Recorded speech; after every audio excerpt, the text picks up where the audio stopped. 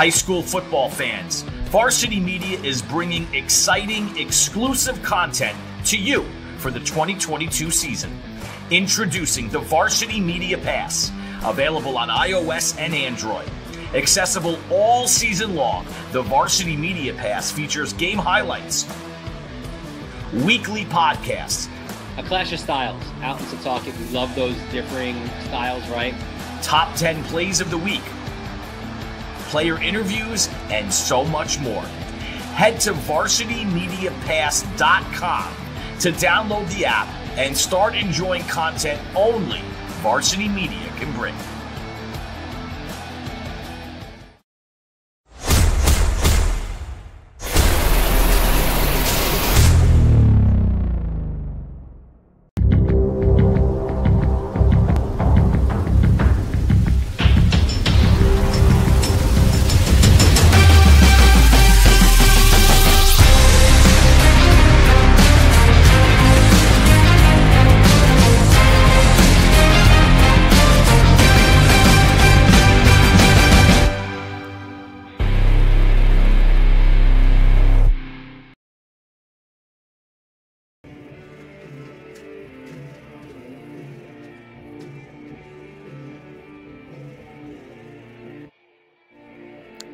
We welcome you to Mitchell Athletic Complex here in Uniondale, Long Island, where tonight the Varsity Media Sports Network presents this Catholic AAA championship game featuring the second-seeded Gales of Iona Prep and the top-seeded Friars of St. Anthony's. Today's championship game is brought to you by Catholic Health, Maspeth Federal Savings, and Long Island Elite Football.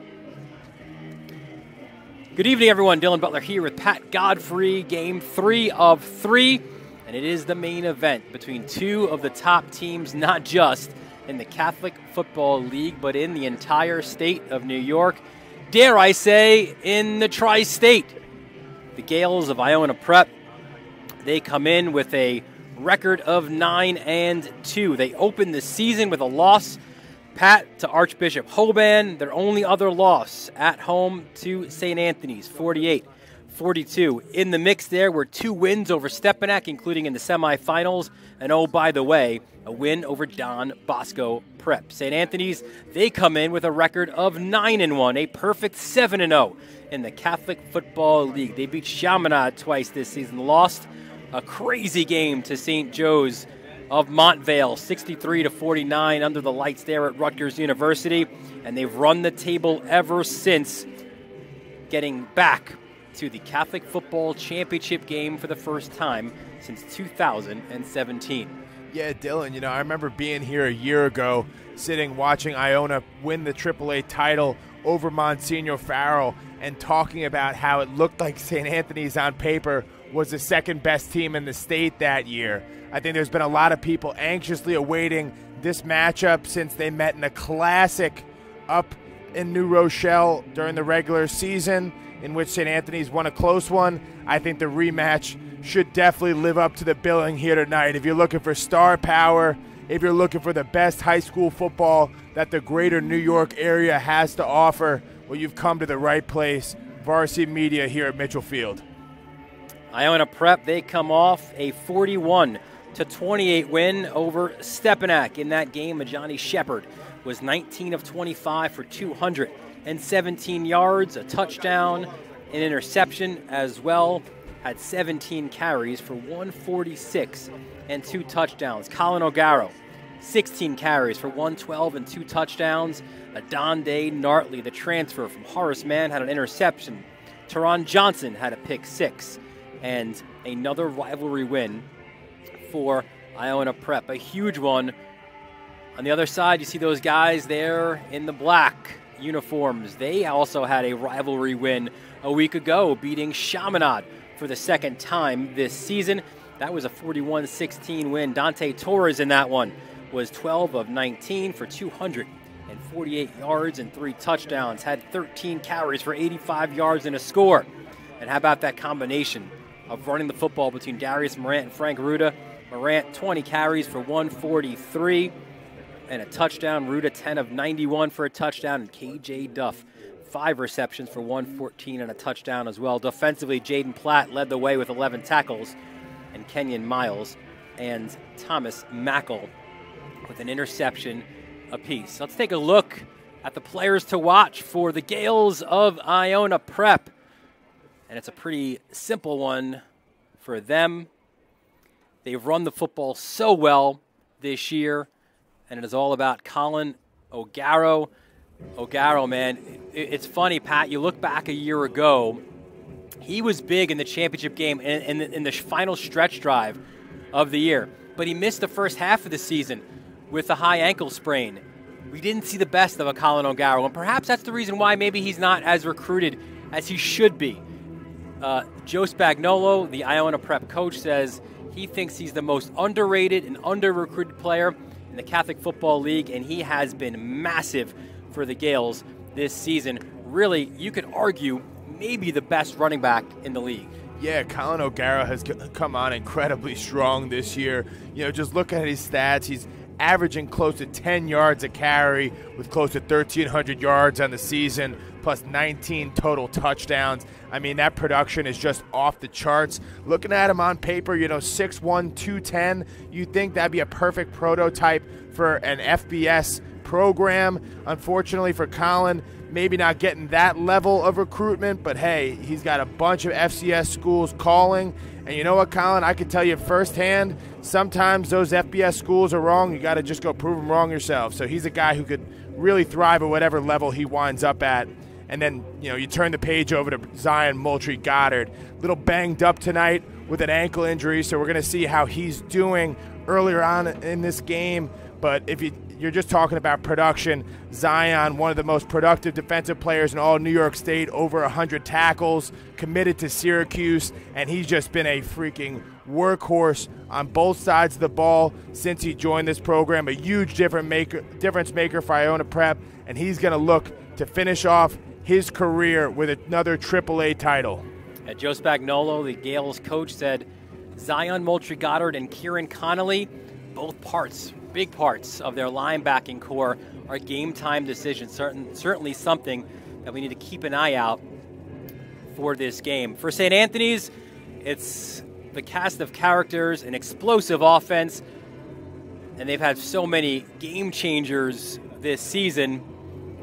But being the championship game that it is, we're going to shout out KJ Duff on the offensive side. What a job he's done all year long as the leading receiver.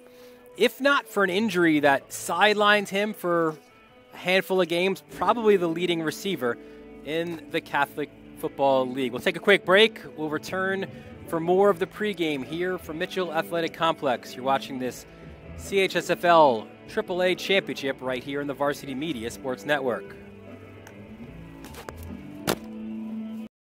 You're watching the Varsity Media Sports Network, the home for New York high school sports.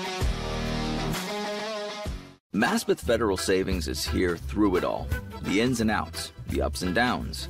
Through the winters, the summers, and even the spring of leaks. Know that Maspeth has your back. From luxury sheets to balance sheets to dancing under the stars, your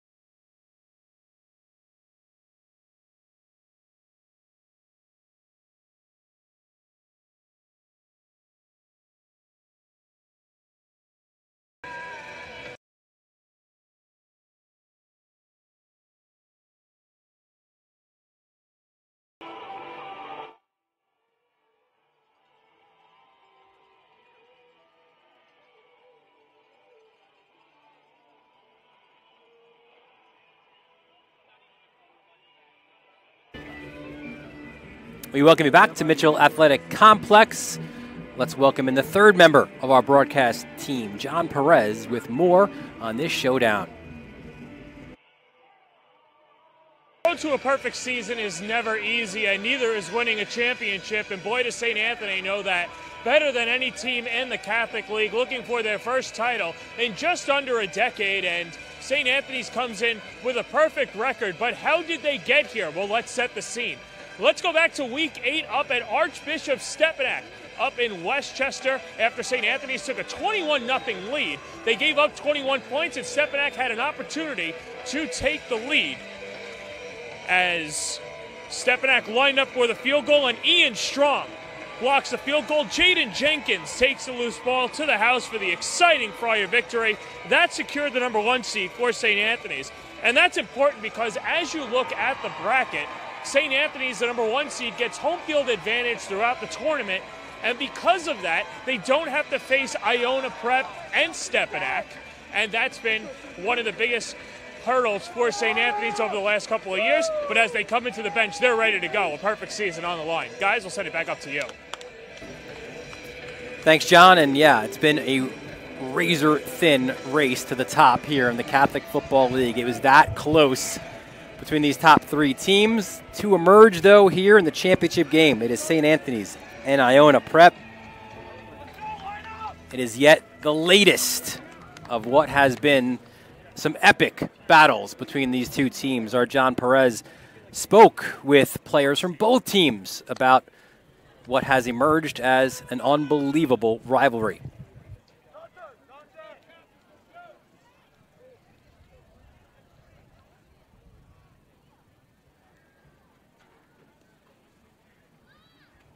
St. Anthony's Iona Prep has become the best matchup over the last 2 years in the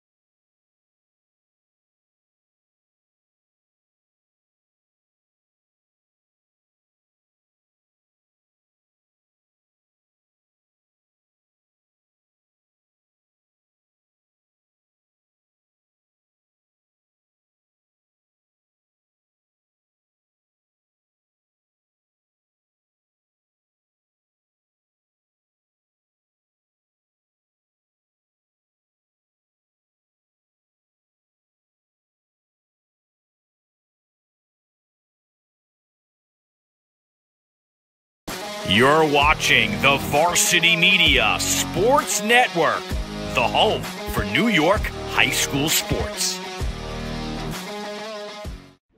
High school football fans, Varsity Media is bringing exciting, exclusive content to you for the 2022 season. Introducing the Varsity Media Pass, available on iOS and Android. Accessible all season long, the Varsity Media Pass features game highlights, weekly podcasts, A clash of styles, out in Setauket. We love those differing styles, right? top 10 plays of the week, player interviews, and so much more. Head to varsitymediapass.com to download the app and start enjoying content only Varsity Media can bring.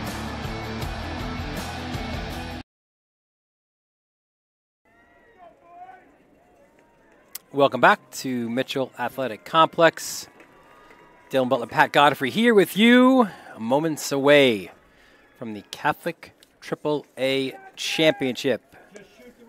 Iona was in this game a year ago, as Pat mentioned earlier, defeating Monsignor Farrell for the AAA Championship. That was a 49-15 win. And what a day a Johnny Shepard had there. It really feels like, Pat, any big moment, any big win, Shepard's got his imprint on all of them. In that game, he was 18 of 20 for 251 yards and 3 touchdowns. He had 10 carries for 72 yards and 2 scores. O'Garo rushed for 79 yards and a touchdown. Remember Justin Jolie? What a game he had as well. How about this? 5 carries for 73 yards, 5 receptions for 73 yards, and a touchdown both ways. You bring up Justin Jolie. He's actually a freshman All-America candidate at UConn right now, having an exceptional freshman year and contributing right off the bat for that program. But, I mean, hey, there's a lot of guys playing out here tonight that have had a huge impact on both of these respective programs. It's going to feel real weird calling Iona and St. Anthony's games without Dante Torres and Johnny Shepard, for instance, next year. Here we go. The Catholic AAA Championship is underway. St. Anthony's ball coming out, and they are led, as they have been for the last couple of years, by the 6'4" gunslinger out of Massapequa, Dante Torres. 69% of his passes have been complete, a ridiculous number. 2,000. Game would be the health status of Zion Moultrie-Goddard. Appears that he's out there starting for Iona right now. Torres, short pass. A nice gain out to the 40-yard line by 84, Alex Mengi. And you can see quickly St. Anthony's looking to utilize tempo. They get a first down. They're quickly out there. No huddle. Let's go. 1st and 10 from the 32-yard line. Another run, this time towards that right side. And good gang tackling by St. Anthony, or by Iona, to push Morant back. Really nice job by Iona there. Looked like number 9, Rocco Portante. The linebacker was up there in the front, helping with that stop. Only a gain of 1. 2nd and 9 from the 40-yard line.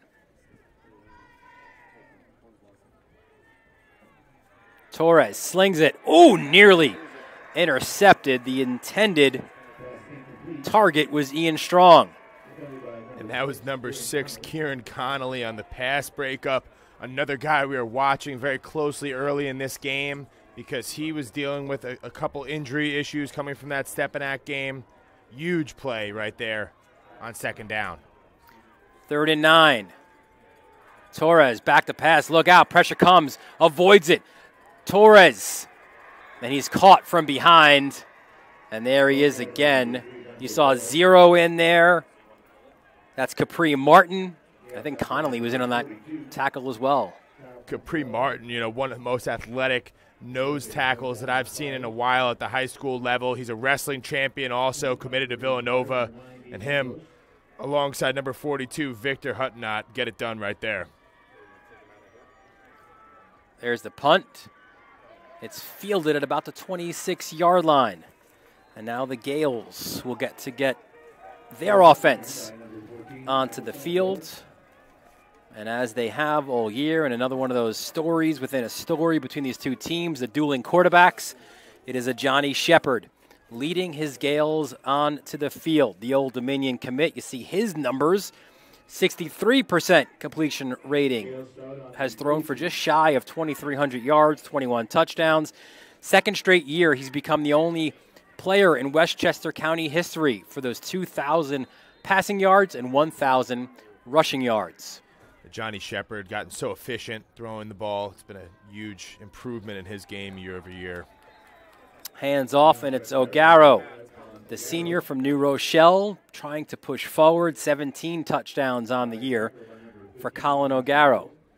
And O'Garo is a guy who likes to bring out his best when the lights are at their brightest. Had over 200 yards versus Bosco, 200-plus all-purpose versus Stepanak. They're going to need him to have a huge night here. Shepard comes this side, finds Ethan Acevedo, and greeting Acevedo with some physicality was Kenyon Miles. Kenyon Miles, just another one of those studs out there for St. Anthony's Villanova commit. They had him playing on the offensive side of the ball prior to this year, but it's hits like this, his ability to fly up in space and make open field tackles, which are why Joe Minucci's utilizing Miles on the defensive side of the ball. Yeah, we saw him start the year as one of those great receiving threats. He's since moved to that secondary. He's been huge there. 3rd and 4. Shepard. Oh, sidearm look. I love the ability to change his angles, but that pass was incomplete. The intended target there. Dylan Yorgovanou, looks like. The junior, number 11. And that's not a pass that you often see a Johnny Shepard miss. So the Gales go 3 and out. After the last time these teams met, didn't think I'd be seeing a lot of 3 and outs. And there's the punt, and it's fielded as the Friars look to get going offensively. Let's meet their starters offensively, the Friars. We mentioned Torres, of course, before. You've got Ruda, the running back. Your wide receivers are Matos, Longo, Mengi, and Duff. Up front, it's Chanchuli, Novelli, Dowling, Oliva, and Murphy. For head coach, Joe Minucci. Minucci's in his 4th season, a 1999 graduate of St. Anthony's. Friars ball, 1st and 10 from their own 31-yard line. No score, 8:22 left in this first quarter in the Catholic AAA Championship. Frank Ruda, the halfback in the game, he's had a great year, averaging over 9 yards a carry. Torres fakes the handoff. He's chased. And look at the escapability by Dante Torres. Cuts it inside. Dante Torres is finally pulled down from behind, just shy of the 25-yard line. Dante Torres gets a lot of love for his arm, but this part of his game is what makes him so invaluable for St. Anthony's. He hits that edge, gets a great block out there from Frank Ruda. There were 9 Gales who missed. There was finally one who caught him from behind. 1st and 10 from the 25-yard line.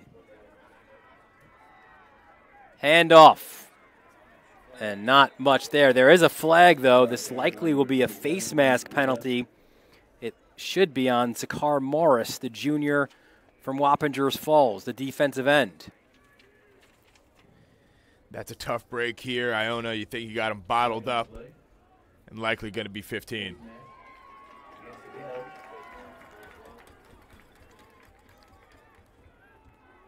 Well, they went to 5-yard variety. So not a personal foul. It makes it a dangerous Friars offense. A few more yards to operate. Torres, quick out. Finding Timmy Longo. Big play, Longo. Longo is pulled down just shy of the end zone. That was a touchdown-saving tackle by Adonde Nartley. And is there another flag? Yes, there is, over by the 20-yard line.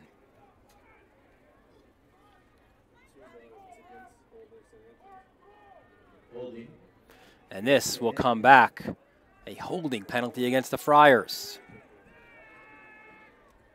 It seemed at times this year that the only thing that could really hold back this St. Anthony's offensive attack is themselves in this situation, giving back the yards they gained from the face mask penalty and restarting 1st down. This will be a 1st and 14 from the 29-yard line.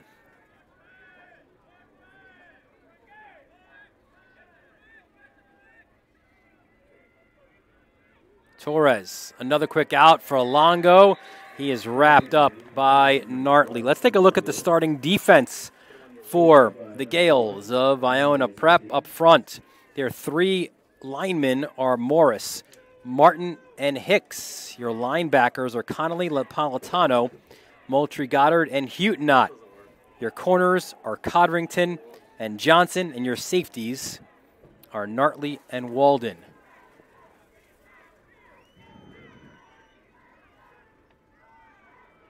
Handoff, there goes Ruda, and he's tackled just shy of the 26, or just shy of the 25 at the 26.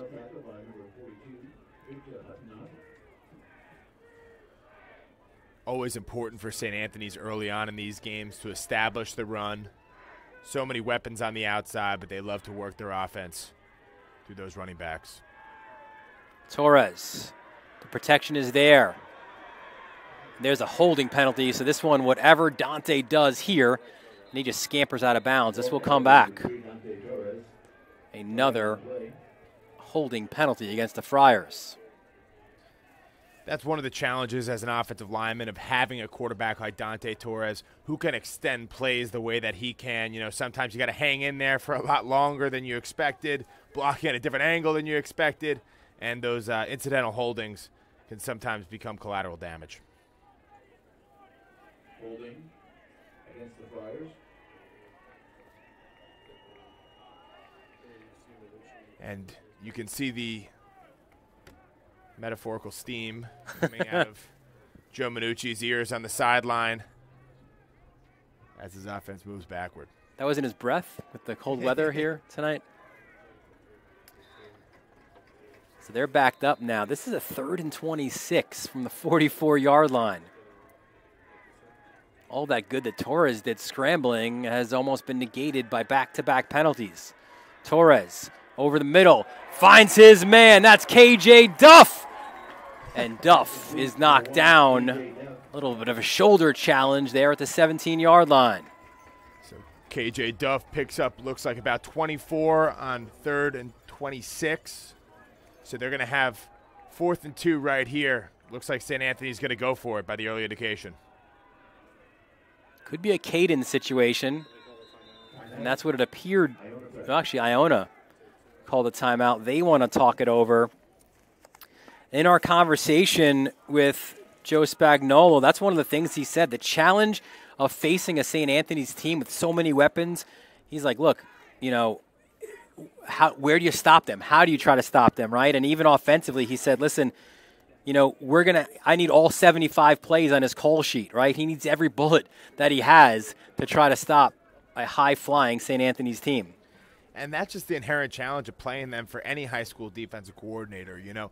And even if you're Iona Prep, chances are you don't feel that great about your 6th or 7th defensive back. And St. Anthony's is the type of team that's going to make that guy step up to the plate, you know, because the 3rd, 4th, 5th receiver at a St. Anthony's is a guy who's probably a number 1 at most public schools. So incredible challenge for Iona, and this feels like a really important 4th down here early on in this game, because one thing we know about this series is every single possession really, really matters. Off the Iona timeout, 4th and 3. Trips left for the Friars. There's a handoff, trying to run right, and stopped, it looks like, was Ruda. I believe Morris was the first one in, 55, but a turnover on downs for the Friars. Great job by Zakar Morris stepping up in a big 4th down situation. You'll see 55 out there setting a great edge. And then the second to the party was number 43 for Iona, which is, my apologies, Sal Panzarella finishes that one off. But huge, huge stop for Iona on that early 4th down. So the Gales take over on the 21-yard line. Handoff, O'Garo, big run down the right side, gets the first down and more, and a late flag as well. O'Garo, guy who's been coming on so strong this year, having a hell of a season. The offers are Colgate, Bryant, Bucknell, and Dartmouth. Both of Colin O'Garo's parents went to Dartmouth. So it's pretty intelligent lineage as well. Wow, they've really hit the genetic lottery, Colin. Seems like there's perhaps an injury to one of the officials on that far side. One of the reasons why there's a delay, but you do see that flag down near that 40-yard line.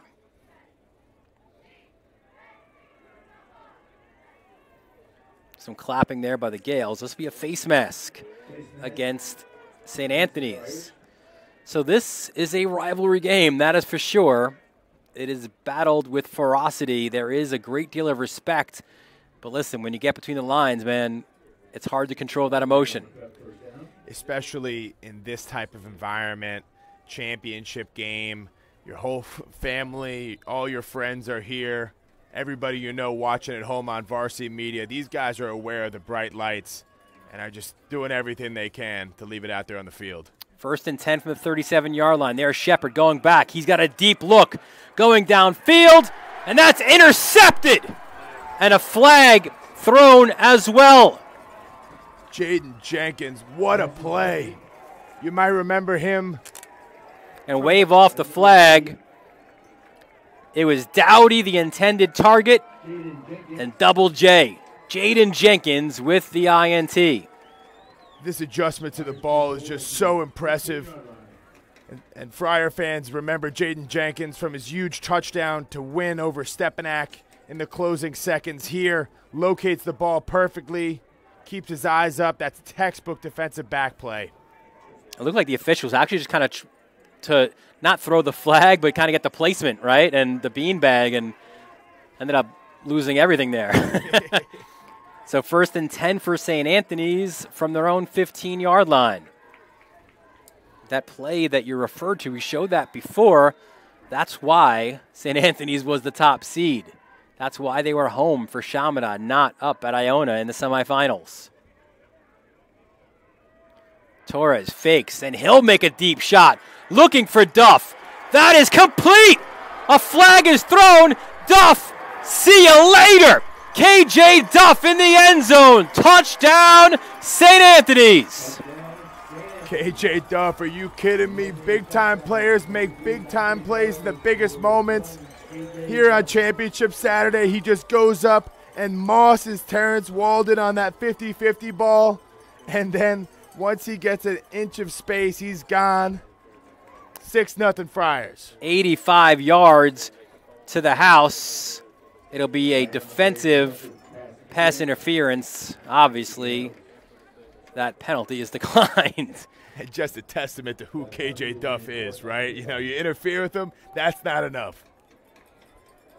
KJ Duff was the first freshman to ever start on the St. Anthony's varsity football team. The PAT is up, and it is good. So St. Anthony's draws first blood here in the Catholic AAA Championship. The Friars lead this one 7-0 with 5:14 left in the first quarter. You're watching the Catholic AAA Championship presented by Catholic Health right here on the Varsity Media Sports Network. You're watching the Varsity Media Sports Network, the home for New York high school sports. At Catholic Health, when we see our island, we see extraordinary life. The most extraordinary of which is you. It's because our Catholic faith places the highest value on people. All people. It's the inspiration for our exceptional medical care with unmatched compassion. And it's why at Catholic Health you're more than a patient. You're someone's family, best friend, and a neighbor to us all. Long live Long Island.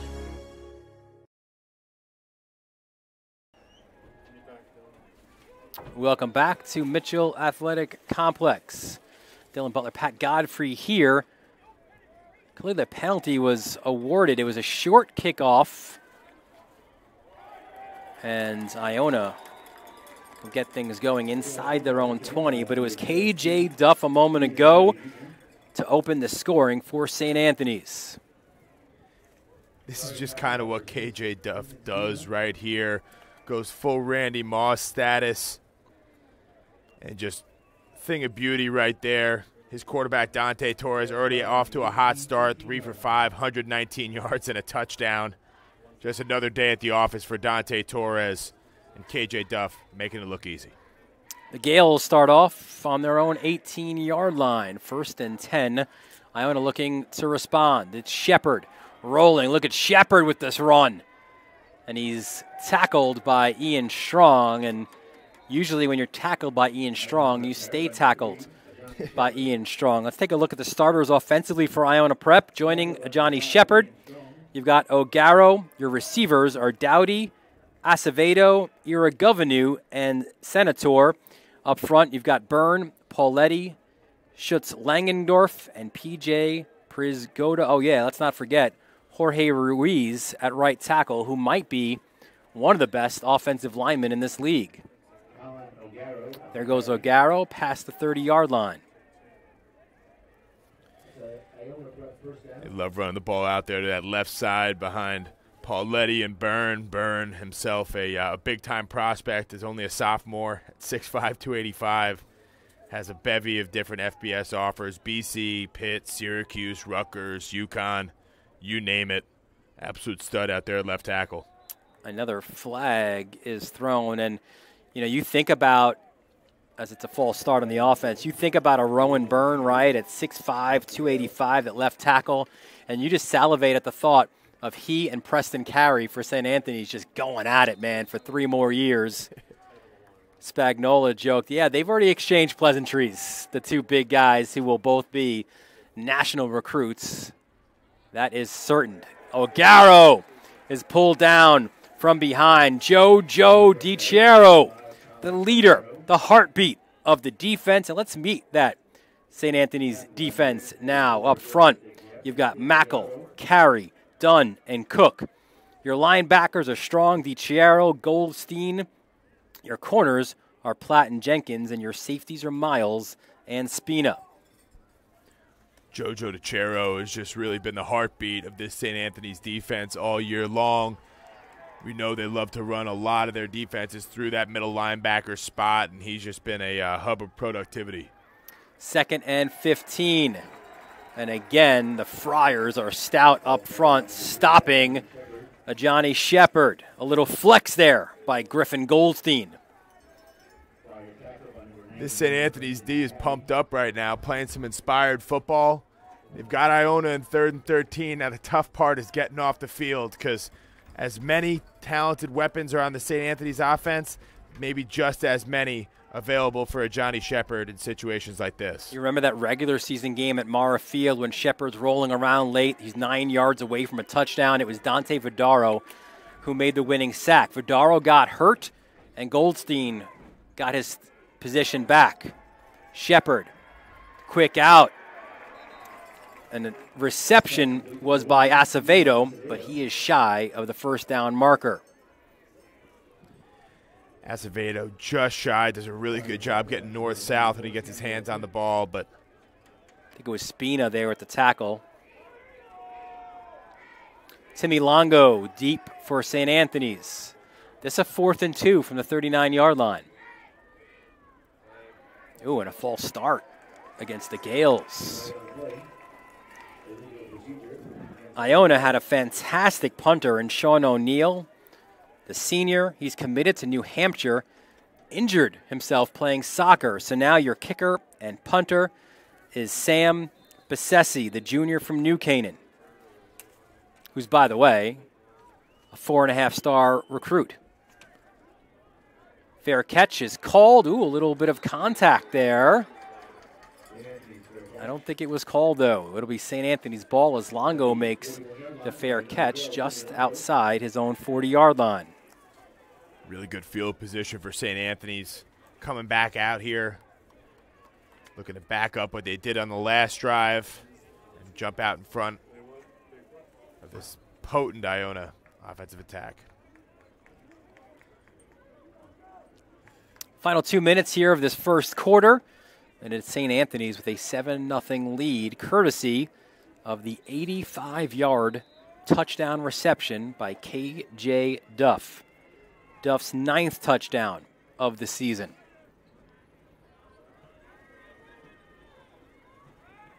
Torres hands off. The run goes to the right side, and the Gales are stout up front.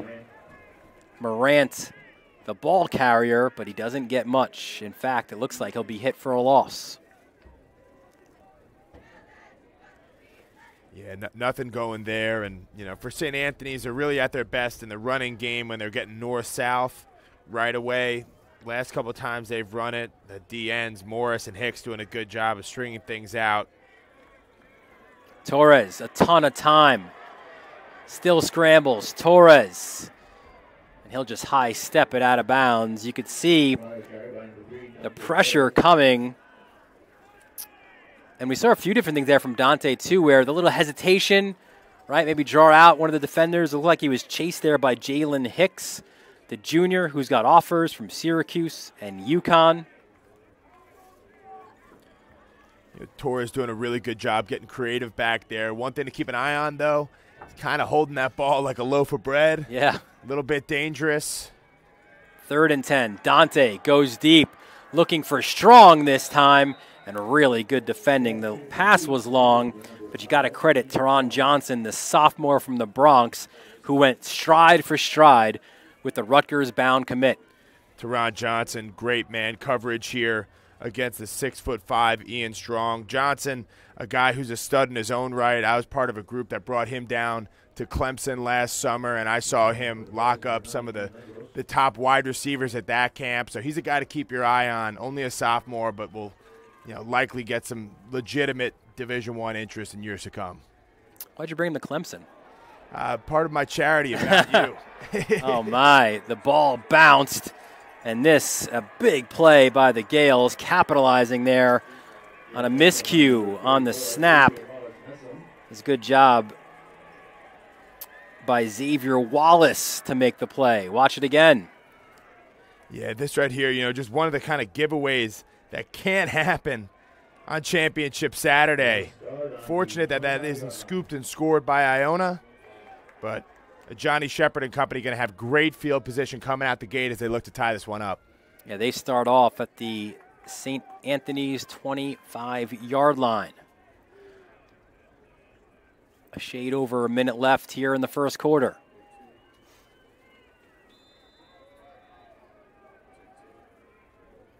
Acevedo in motion. Handoff is faked. There goes Shepard. Runs it to the left side. Eludes a tackler and will get a first down just outside the 10. St. Anthony's fortunate to trip up a Johnny Shepard right here as he gets a full head of steam. You'll see he's following his offensive lineman, Dan Pauletti, who does a good job pulling around the edge. And once number 3 gets a full head of steam, it's a tough guy to bring down. Yeah, Pauletti, the junior, that blue-collar worker. Shepard fakes the handoff, goes up the middle, loses the football. It's fumbled in the end zone. Who has it?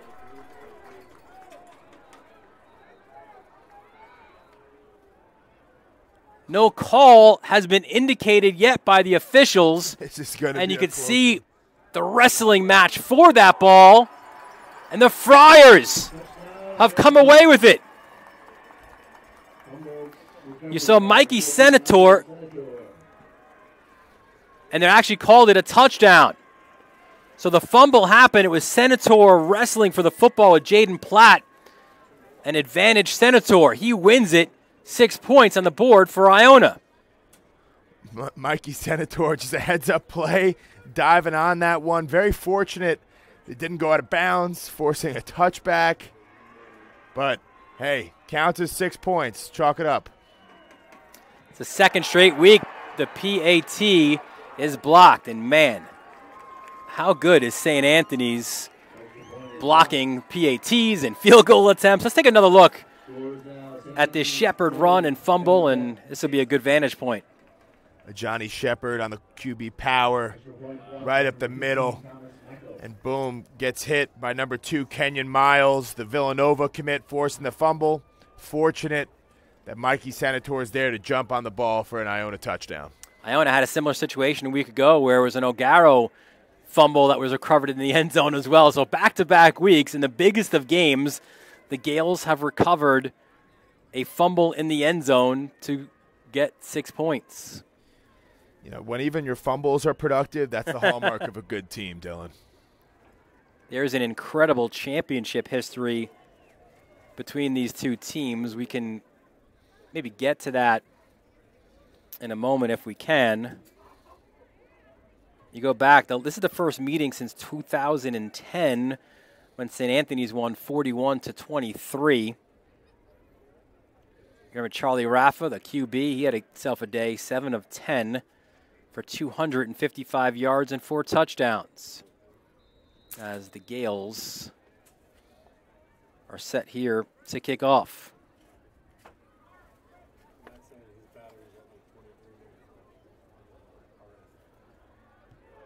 Line drive kick.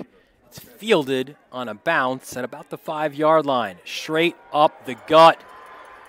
Big time return for the Friars. That's Darius Morant right there. one part of that two-headed monster running back for the Friars, and gives them great field position as they look to answer the Iona touchdown. And here's that look again, 2010. You go back 2 years before that. What a game by Jeffrey Mack, man. Just shy of 400 yards, 7 touchdowns. The Gales captured their 4th Catholic title and their first AAA crown. You go back to 2005. What a win there for the Friars. Chris Enuzel had 14 carries, 103 yards, and 2 touchdowns. That was the Friars' 5th straight AAA championship. 1st and 10 for the Friars from the 42-yard line. Handoff up the middle. And that is going to be tough for the Friars to try to get anything up the middle, as Iona is just so stout there. You saw Moultrie Goddard, 8, in on the tackle. He also hobbles off as well. Yeah, interesting to see Zion Moultrie Goddard managing that ankle injury. He's such a clutch, key guy for Iona in stopping the ground game especially.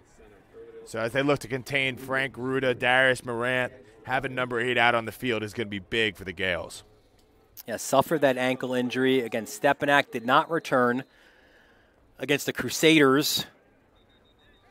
I asked Joe Spagnuolo about him at practice, and he said he was present at practice. Didn't say that he performed. I said, I get it, Coach.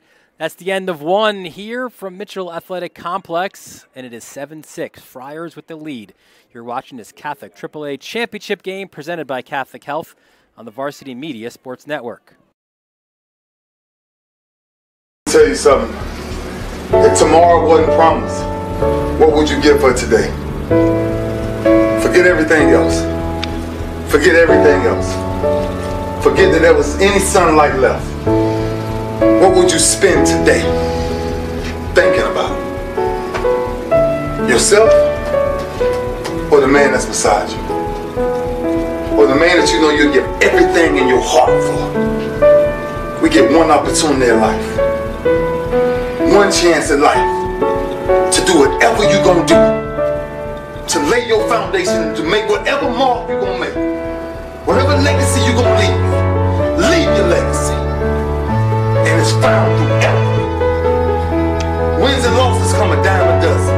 But effort, nobody can judge effort. Because effort is between you and you. Effort ain't got nothing to do with nobody else.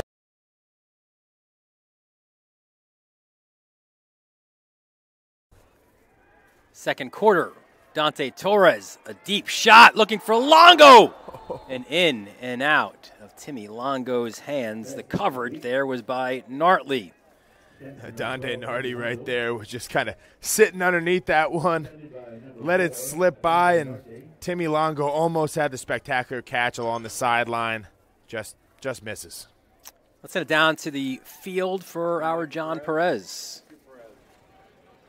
Guys, when we spoke to Iona Prep head coach Joe Spagnuolo earlier in the week, we asked him what his message was going into this current game, and he said that for this group of seniors, he really lambasted on the fact of this is your final chance to go out a two-time champion. And he wasn't dismissing the championship that Iona Prep won last year, but he said, hey, you're never going to get this time back. This is an opportunity for your legacies to go down as some of the best Iona Prep athletes in school history. Guys? Ian Strong. How many times, Pat, are you told as a quarterback, don't throw it back across your body to midfield? You know, those. I think the asterisk is if you've got Ian Strong out there looking to make the catch. Exactly. Those rules don't apply to people like Dante Torres, who just rips this one. And you see big number 5 go up for it, uses every bit of that 6'5" frame. And that's what's so dangerous about this St. Anthony's, though. They got a million guys that can beat you in a lot of different ways. Teron Johnson tried to go for the INT, but he was then beaten over the top, and Strong was able to get to the 20-yard line. 1st and 10. Quick out. There's KJ Duff. He's got a blocker in Strong, and he's downed at about the 8-yard line. Dylan, I'm glad you highlighted Strong out there in the perimeter blocking. That's one of the huge advantages of having so much size at the wide receiver position for St. Anthony's. Those bubble screens are infinitely more effective because they have great blockers on the edge. First and goal to the edge. Ruda lowers the shoulder. And for those who didn't see that, number 8, Zion Moultrie-Goddard shot the gap, had a step in there, and I thought he was going to make the TFL for a second, but kind of came up gimpy on that bad ankle, playing a factor early here at Mitchell Field. Second and goal from the 4-yard line.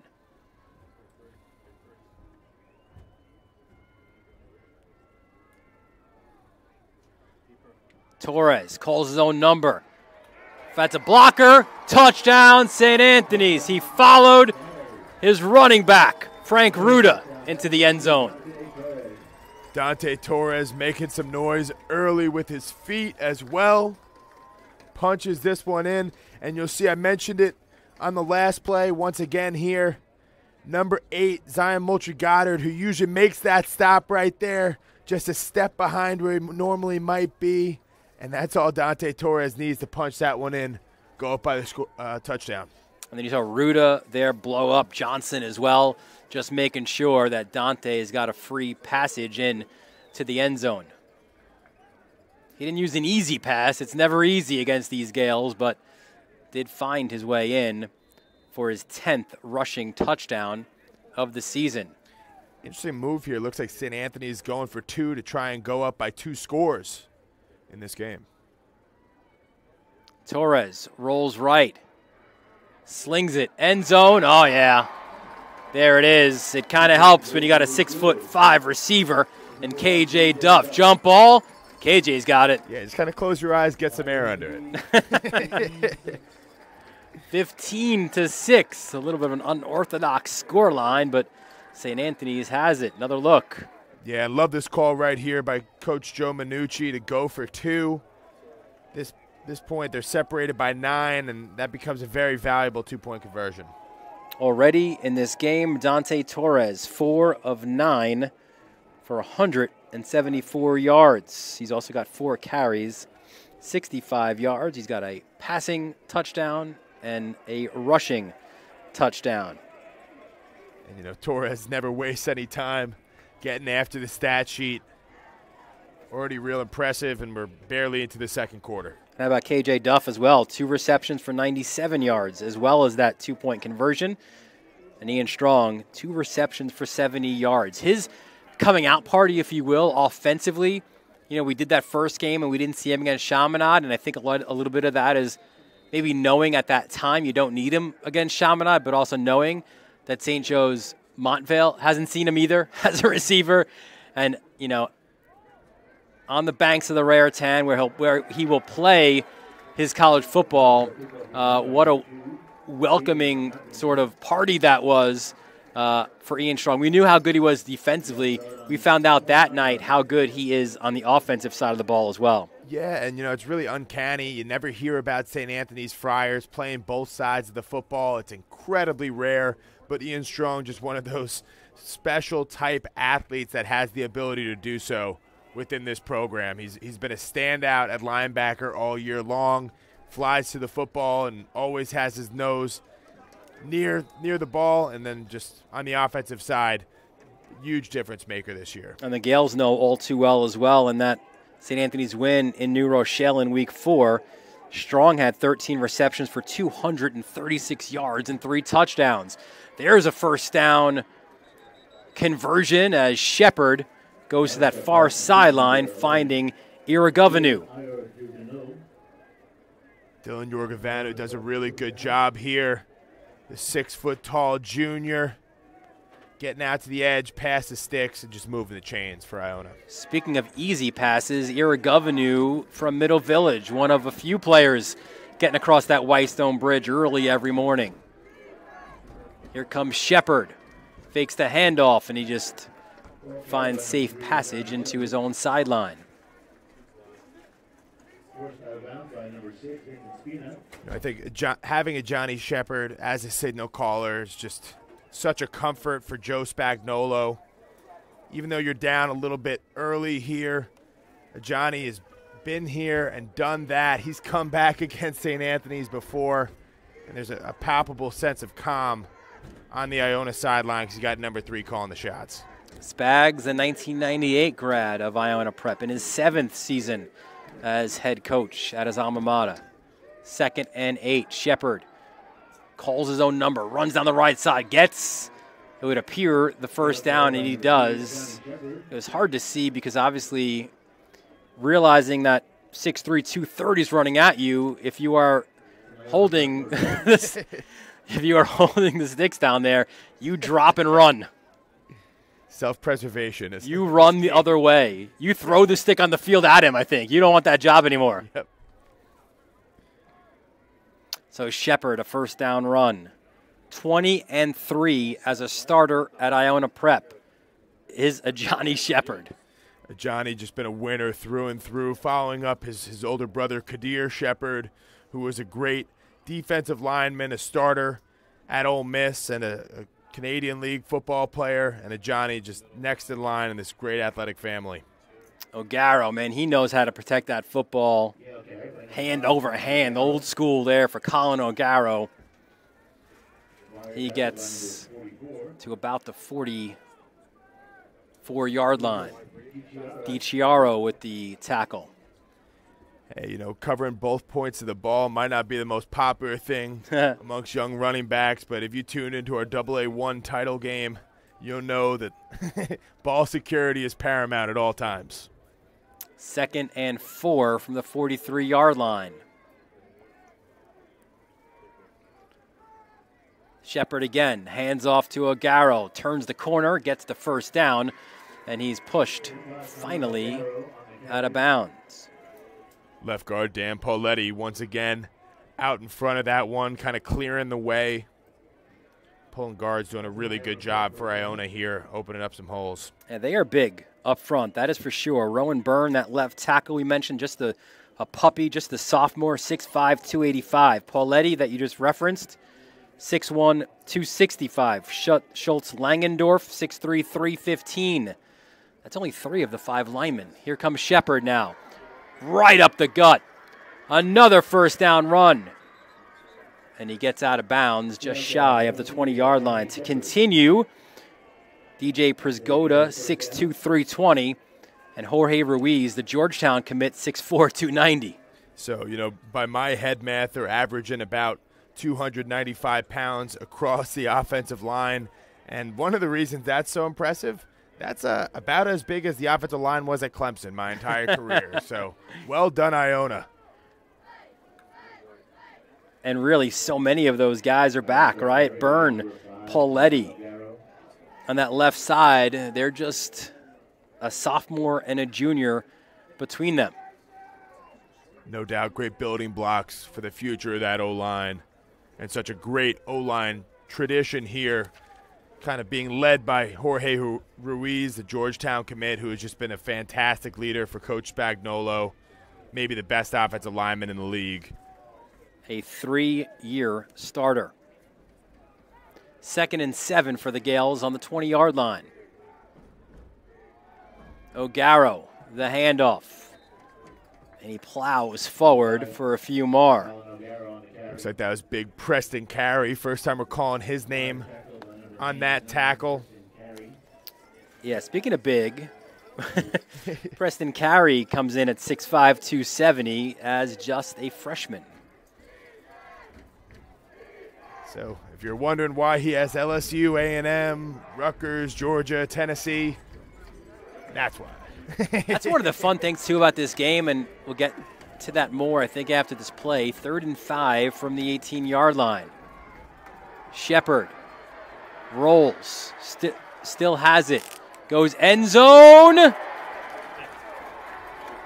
Was that intercepted? It was. There he is again, Kenyon Miles. Kenyon Miles has been all over the place. If you're wondering why is it that Kenyon Miles isn't playing receiver, well, guess what?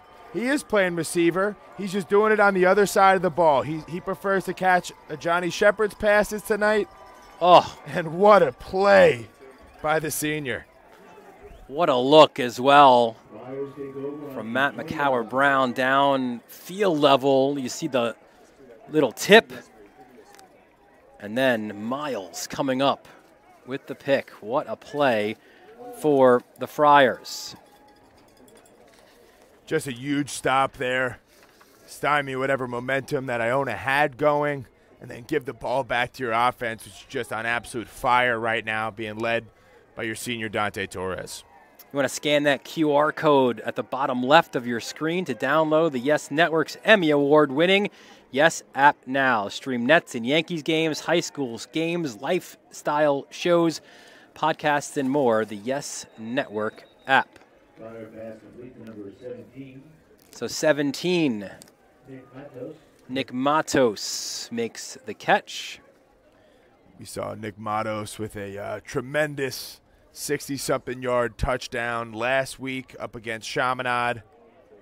Yet another one of those guys who Dante Torres likes to get involved, usually going up against a second or third corner, and that presents some good opportunities for number 17.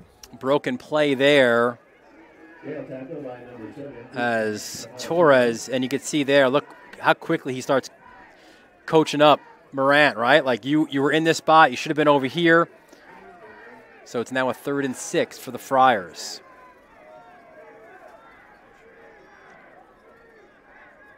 Torres, good protection, ducks under, and look at the speed. Dante Torres, past midfield. He's got blockers up the field.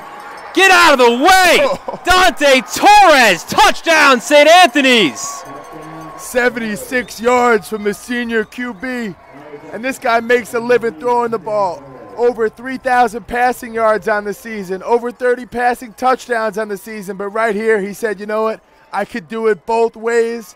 He gets a crease, he hits it, and then he's going to follow his blocker. Really great job of downfield blocking by number 5, Ian Strong. And Dante Torres takes that all the way for the St. Anthony's touchdown. Incredible stuff by Dante Torres.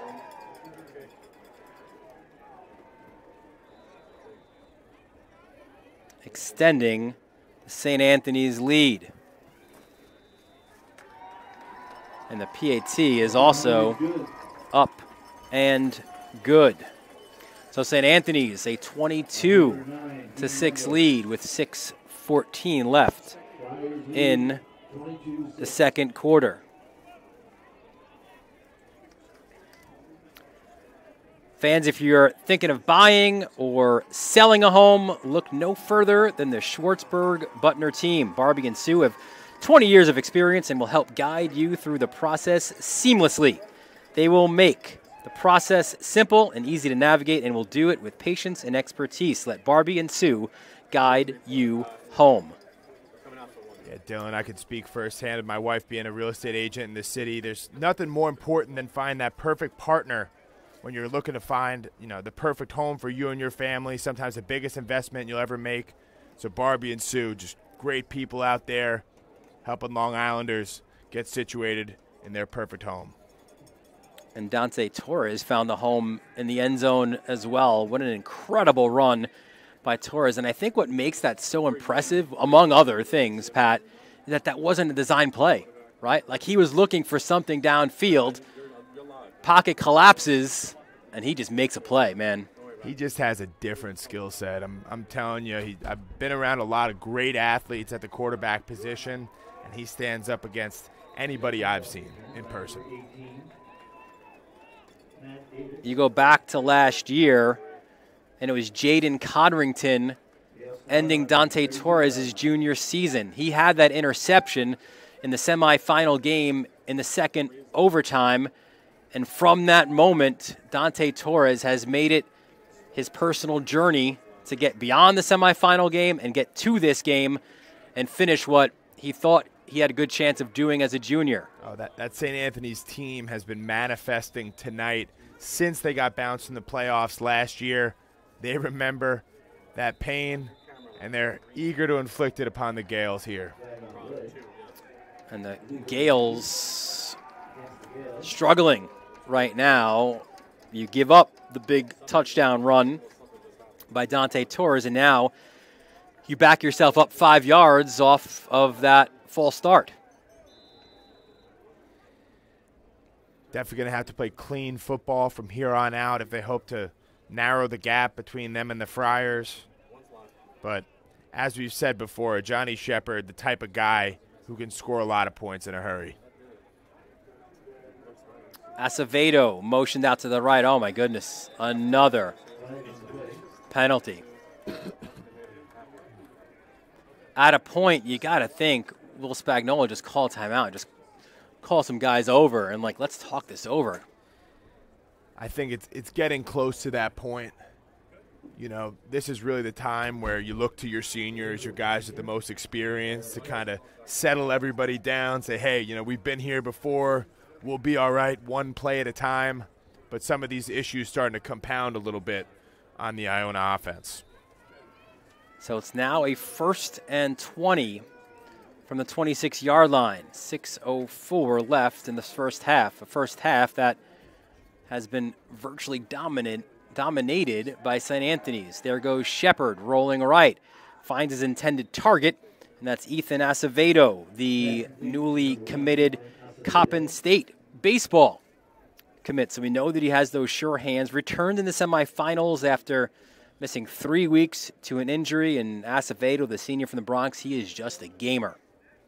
Yeah, congratulations to Ethan on the Coppin State commitment, but been very productive all year long, close to 500 yards receiving alongside 6 touchdowns, and a guy that they're really going to want to get going as they hope to narrow this gap.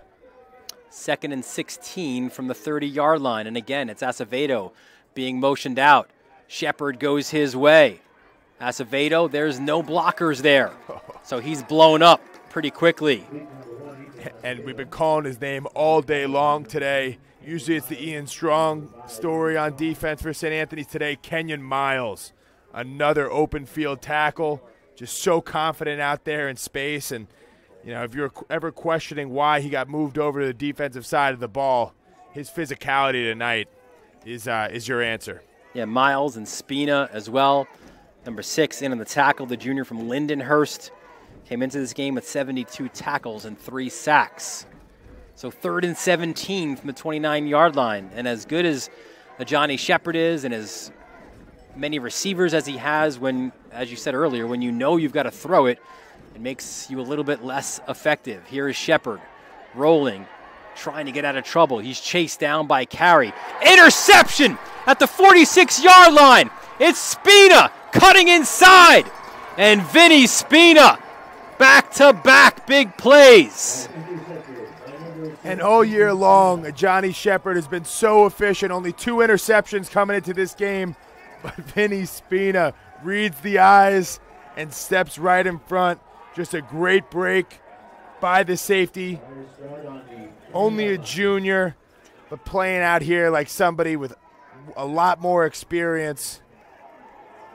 And now St. Anthony's going to have the ball in prime position to go try and score again. Friars intercept Shepard for the 3rd time in this first half. Again, you go back to that playoff meeting a year ago. Dante Torres threw 3 interceptions against the Gales. 1st and 10 from the Iona Prep 20. Over the middle. Oh, what a tough grab that was. Torres finding his receiver, Timmy Longo.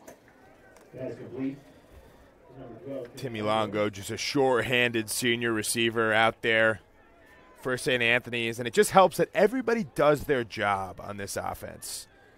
A lot of parts working in unison.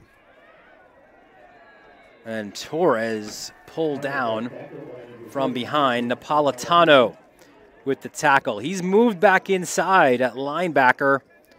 He played a little bit last year, but maybe those lights that we see tonight, maybe they were a little bit too bright for Napolitano, but man, has he improved this season. No doubt. Number 7, Christian Napolitano, is one of their faster linebackers, a real contributor, especially against the passing game, but there does a good job bringing down Torres. 3rd and 6 from the 16-yard line. Dante, flag on the play, dumps it over the middle. That's complete off the deflection to Longo. He's in the end zone, but you certainly believe this one's coming back. Yeah, let's look for the call on the field. But 2nd time Timmy Longo getting robbed of a really strong play. I'll tell you, man, Longo's just 5'9", 185, right? The senior from Northport. But he's got incredible hands. And he flies under the radar because of, like, all these other dudes, right? Like Duff and Strong and all these other guys who get after it and have the big names. And all Timmy Longo does is make big plays. Yeah, you know, Timmy Longo is probably a guy who's, you know, a second or third receiver in this offense, but you take him and put him on any other roster, either in the Catholic League or the Public League, and I think he's a standout all-state caliber receiver. So just another great option. 3rd and 20 from the 30-yard line. Torres back to pass. Slings it far side. That's going to be an incomplete pass, and it was Longo again, the intended receiver. Kind of an interesting spot here, an interesting decision for Joe Minucci. You got 4th and 20 from the Iona 30-yard line, so certainly not a position in which you're going to punt. A little bit far outside of field goal range, and obviously you need 20 yards to move the chain, so kind of a tough play call here.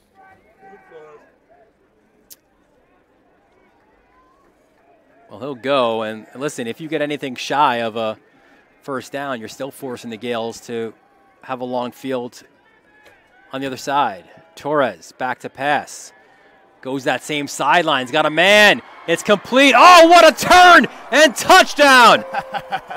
K.J. Duff. Touchdown, St. Anthony's. K.J. Duff basically just goes Randy Moss here. Too easy for him.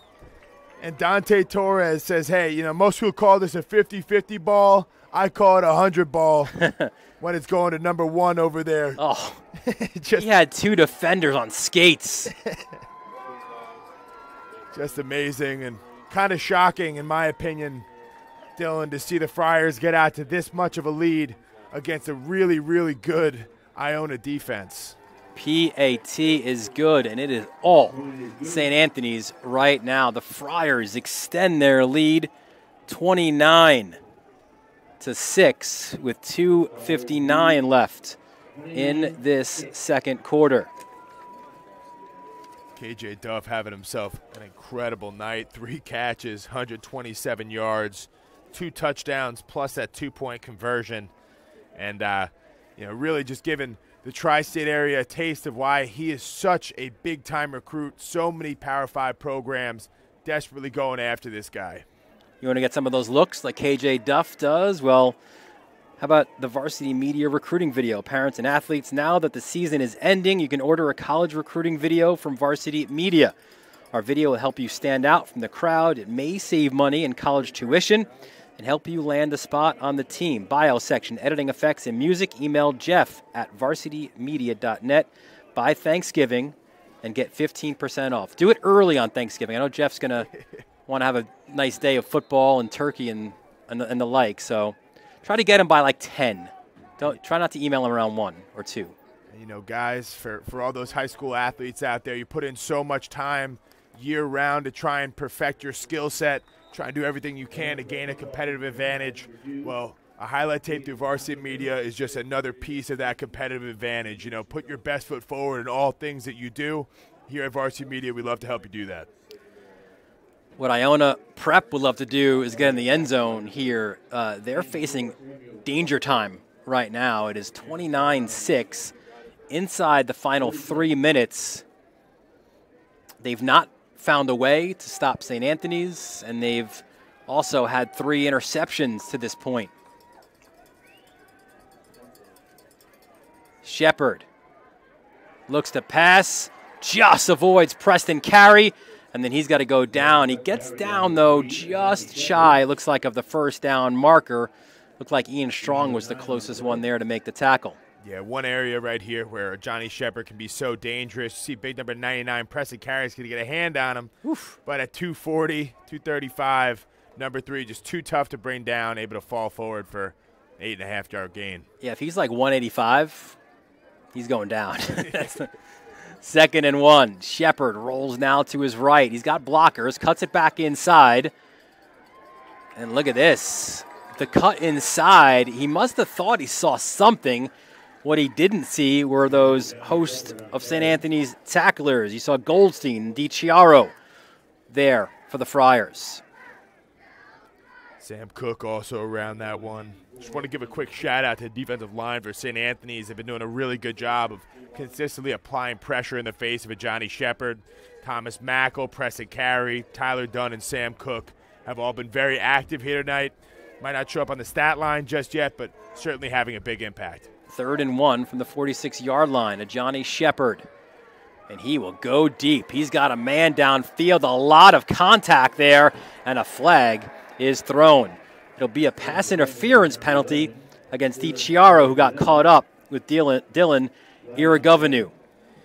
Yeah, that's a tough situation right there for Jojo DeCero. Dylan Irigovanu plays that wide receiver spot coming out of the slot usually, so he picks him up in one-on-one coverage, and all you can do sometimes as a linebacker is kind of get your hands up and pray that they don't catch it.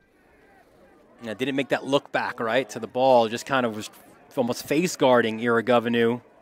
Exactly. If you don't get the head around, the refs are going to call that one 10 times out of 10. So 1st and 10 from the 39-yard line. Shepard again slings it, gets it out to about the 35-yard line. Thrown back there was Mike Senator, the senior from Somers, a 2-year starter. 25 receptions, 422 yards, and 4 touchdowns. He's another who returned to the lineup as in the semifinals after missing 3 weeks to injury. Here comes Shepard. Now he rolls out, looks for that first down flag, a marker, I should say. He will get to it as he's pushed out of bounds there by Spina. As we've seen on this drive so far, Iona can move the ball against the St. Anthony's defense. That's not really the issue. The issue is 3 turnovers in the first half. That I think, look up on the scoreboard, these are 2 normally very close teams, but that turnover margin is really the difference in the game so far. 3 interceptions in the first half as Shepard looks for options, still has it, slings it, has a wide open Ethan Acevedo, and Acevedo makes the catch as Miles again brought the pain. Kenyon Miles, I'm just really blown away by how comfortable he seems playing out of the defensive backfield. This is a guy who made a living at St. Anthony's as a very, very good wide receiver. He's committed to Villanova right now to play wide receiver, but geez, back at safety, he is flying up and he is taking people's heads off. Shepard coming into this game, we mentioned the 21 touchdowns, only 2 interceptions, 3 in this first half alone, which certainly speaks to what St. Anthony's has been able to do defensively. And when you think about St. Anthony's defensively too, right, you go back in time, they were giving up a ton of points, right? You go back to that Montvale game, St. Joe's Montvale, that was 63 points that they gave up. In that even the win over Iona, they gave up 42 points, but there's been a concerted effort to get things right, get things better on the defensive side of things, and they've been much, much better on that side. I mean, Dylan, they've definitely been riding the ship continually throughout the season, but I mean, even as recently as their opening round of the playoffs against Christ the King, I know there was a lot of backups inserted in that game. It was a blowout early on, but still gave up 42 points. So this has been a porous defense at different times throughout the year. It's just up to Johnny Shepard and company to exploit those weaknesses. Shepard rolls right, chase there, heaves one towards the end zone. That's incomplete. And this is huge. This is like you've got to get in the end zone if you are Iona. Inside the final minute, you're inside the 10-yard line. No doubt this is a need-to-score type scenario for Iona. If they're able to punch it in, you can go into the locker room with some things to discuss, certainly a lot of adjustments at halftime, but at least that hope of, we're still in this one. 2nd and goal from the 7-yard line for the Gales of Iona Prep.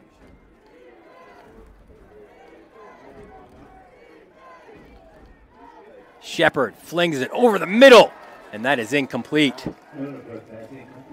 He was going for a safety blanket there. Mike Senator just a little bit off on a slant route there. Senator had a step. If a Johnny Shepard were to put it on him, but as you see, that ball just floats on him a little bit. Hit the turf pretty hard too, did Senator. 3rd and goal. St. Anthony's fans on this near sideline here, they're getting excited. They want to stop.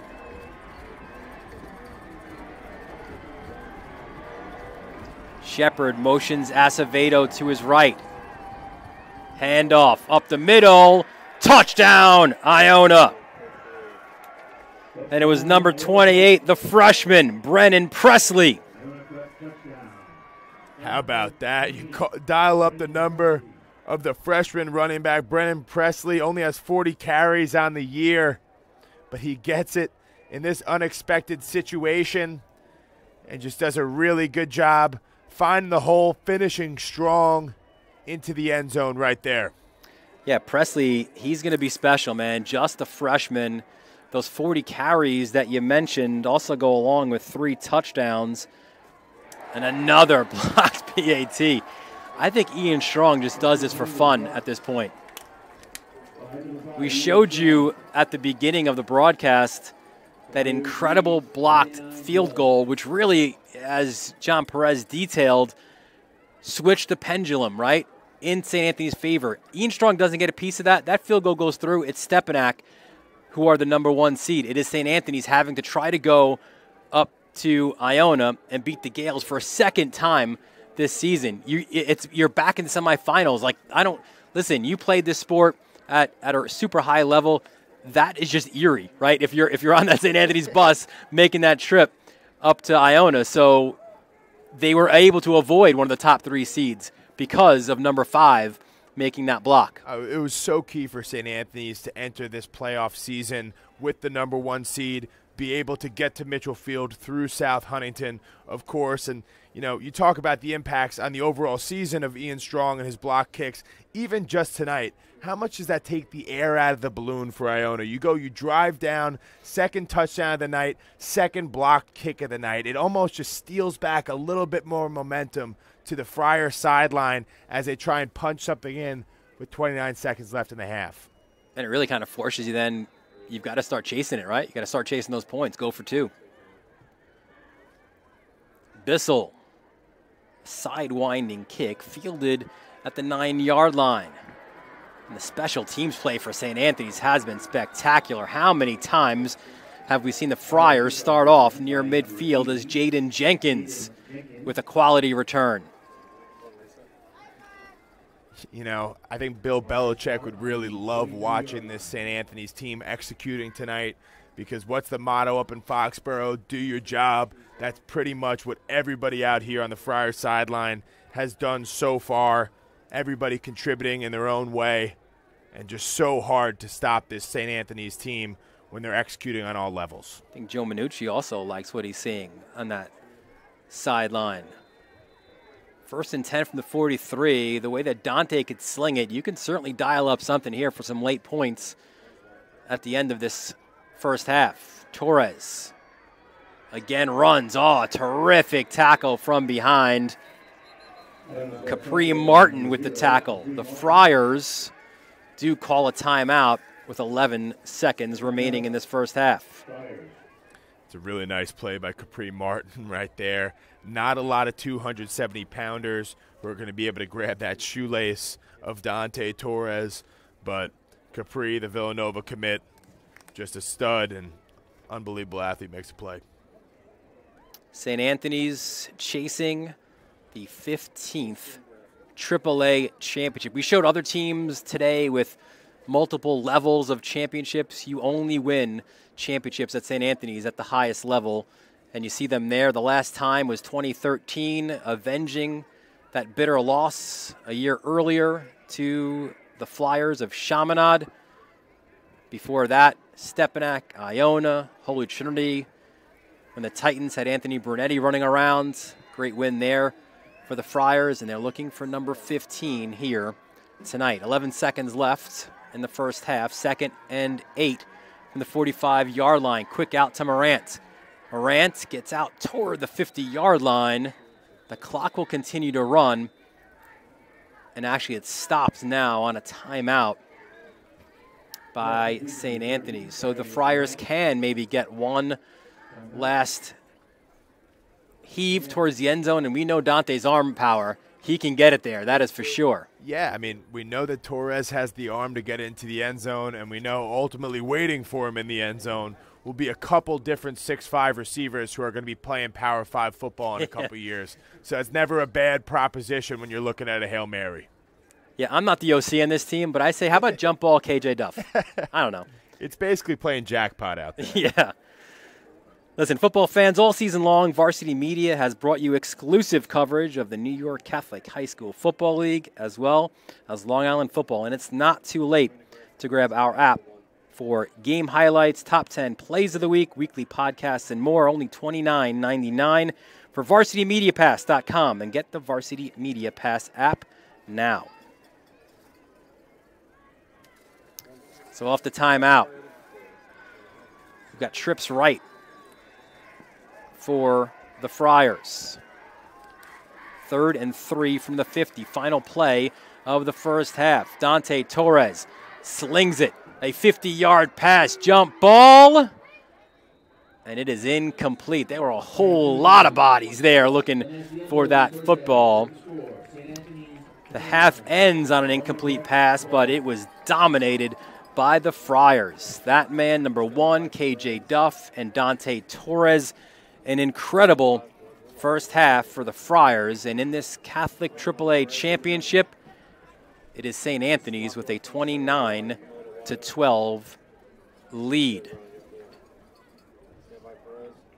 We'll send it down to the field now as John Perez has St. Anthony's head coach, Joe Minucci. Joe, the defense, 3 picks, special teams, a couple of blocks. What have you seen out of those 2 facets? Yeah, the kids just came out here ready to play, and, they're having fun. They're flying around, and, so far it was a good first half for our defense. And offensively, too. You know how special of a player Dante Torres is, but when he's running to the house and he's got that 70-yard run, what are you as a coach thinking? Like you said, Dante's a special football player, so, he could throw it, and, he can run the ball when he needs to, so he took advantage of what he saw in front of him, and he made a great play. I know that nothing's ever perfect for you. What are some adjustments that you're going to be telling you guguys for the second half? We just got to, go in there and continue to work hard. These guys are a good football team. By no means it's the game over. We still got 24 minutes to go here, and we're gonna go in. We're gonna talk. We're gonna get some things right, and we're gonna come out here and we're gonna play the second half of football. All right, thank you, Joe. My pleasure. You got it. That's Joe Minucci. Guys, we'll send it back up to you. Thanks, John, and thanks, Joe. Joe Minucci was the defensive coordinator in 2013 when the Friars won. He's never won as a player or a head coach. He lost as a player to Mount St. Michael in the championship game, and then the year after, his senior year, lost to Monsignor Farrell in the semifinals. The Friars have a 29-12 lead here. It's halftime of the Catholic AAA championship game. It's presented by Catholic Health, and it's all right here on the Varsity Media Sports Network. You're watching the Varsity Media Sports Network, the home for New York high school sports. Maspeth Federal Savings is here through it all. The ins and outs, the ups and downs. Through the winters, the summers, and even the spring leaks, know that Maspeth has your back. From luxury sheets to balance sheets to dancing under the stars, your mission is our mission. And when our community calls, we proudly step forward. So whether you need it now or planning for tomorrow, through all the twists and all the turns, you can always find us right here in your neighborhood. At Catholic Health, when we see our island, we see extraordinary life. The most extraordinary of which is you. It's because our Catholic faith places the highest value on people. All people. It's the inspiration for our exceptional medical care with unmatched compassion. And it's why at Catholic Health you're more than a patient. You're someone's family, best friend, and a neighbor to us all. Long live Long Island.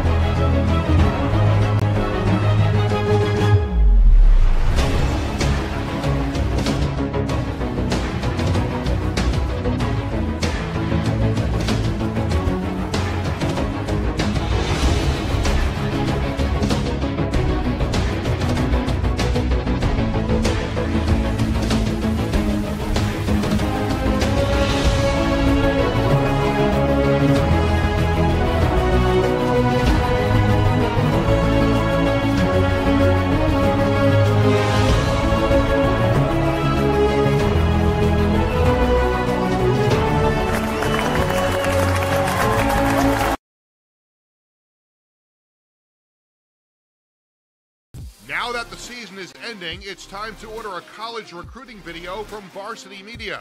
Our video will help save you thousands of dollars in college tuition and land a spot on the team. Our videos include a bio section, editing effects to help you stand out on the field, music, and a digital link to send to college coaches. And if you act today, we are offering 15% off when you mention this ad, good through Thanksgiving.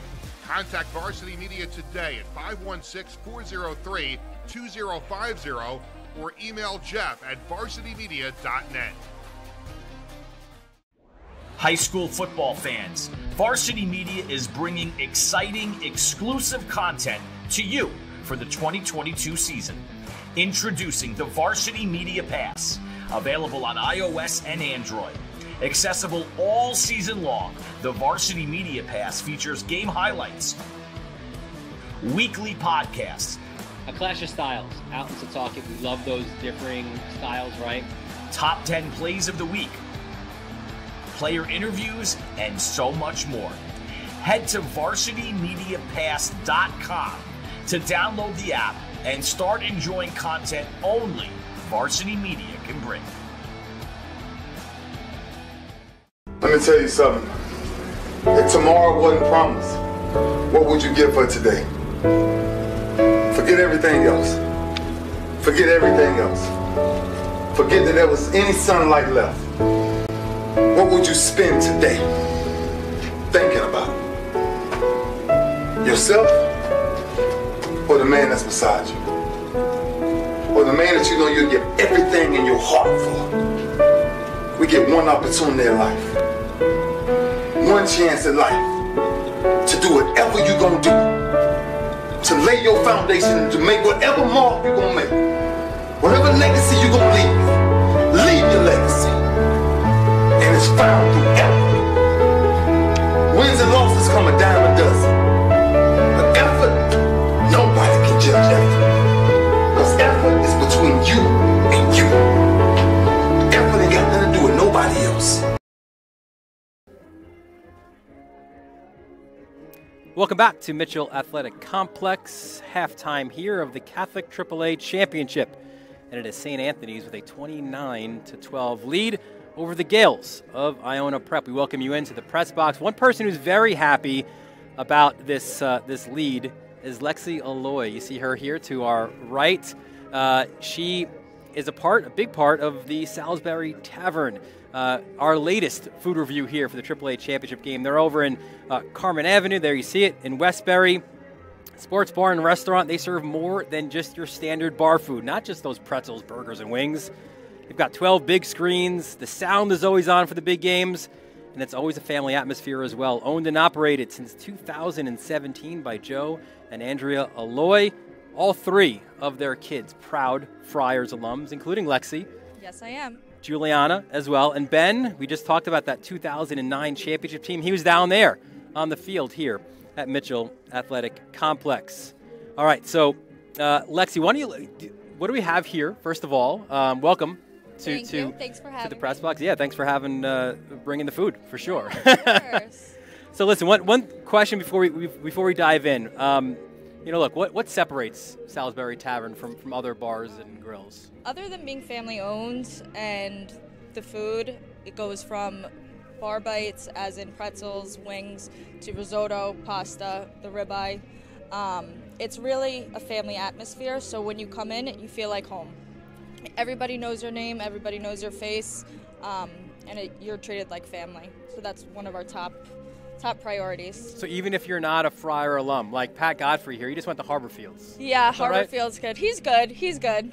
Yeah, except everybody. Now, Lexi, I got a question for you. You know, I've always never had an issue feeling at home in a tavern, right? But one of my qualms with your standard tavern is their bar food, it's kind of basic, right? It tastes like something frozen that they just threw into a fryer for a couple minutes and brought it out to you. Yeah. And my understanding is when you go to Salisbury Tavern, there's a little bit more love that goes into the process than just, your standard old bar food. Our chef's awesome. The staff is awesome. The food is unbelievable. And it's always made with love, like you said. So it's great.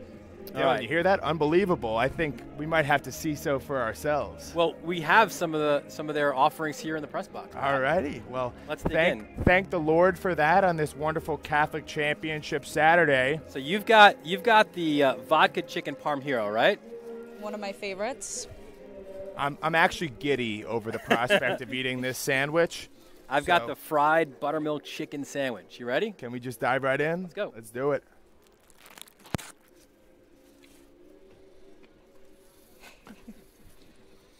All right. How is it? Oh, my. Oh, my. I love the spice effect here, too. Like, you had, it's not too crispy. But right? It's crispy enough. Crispy enough, yep. But not overly crispy. A little bit of spice there at the end. A little kicks you at the end. It's awesome. I like it. I just have to say, the vodka parm, I don't know how far it is from Westbury to my apartment in New York City, but if I can either Uber Eats it or maybe just ride the Long Island Railroad out there, it's actually worth hopping on the Long Island Railroad to just go get this sandwich. Trust me. I wouldn't do that for just any old sandwich, but when I tell you that this bread is perfectly chewy, the perfect amount of sesame on it, just a nice flat chicken cutlets. My Italians out there, you understand the importance of a flat chicken cutlet. They're hitting on all levels here. And, I mean, really couldn't thank you enough, Lexi. I'm glad you like it. Awesome stuff. Great. Salisbury Tavern. Yeah, they passed the test for sure. Over there, Carmen Avenue, Westbury. Listen, if you're a St. Anthony's alum, you want to wear your gear, you get 15 to 20% off the bill this weekend, Saturday and Sunday. Awesome stuff. Thanks to Lexi and the entire guys. And Dylan, of course, we're always impartial, but we might have to borrow some St. Anthony's here. Perhaps, yeah. I think there's plenty to go around here tonight at Mitchell Athletic Complex. Awesome. Well, thank you, guys. Yeah, thank you. Thank you so much for being here, and I'm going to be rushing out to Westbury right after this. Please let me know when you guys close up so I can figure out if I can get another one of these for the night out. I suspect that you can. All right, quick break here, and we'll have another special guest here at halftime. It is 29-12. St. Anthony's with the lead. 5 minutes left here at halftime of this Catholic AAA Championship presented by Catholic Health. You're watching the Varsity Media Sports Network, the home for New York high school sports. Maspeth Federal Savings is here through it all. The ins and outs, the ups and downs. Through the winters, the summers, and even the spring of leaks. Know that Maspeth has your back. From luxury sheets to balance sheets to dancing under the stars, your mission is our mission.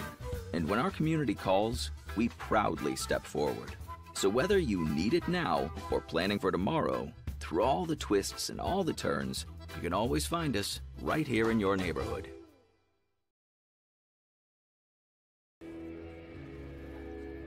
Halftime festivities continuing here in the Catholic AAA Championship game.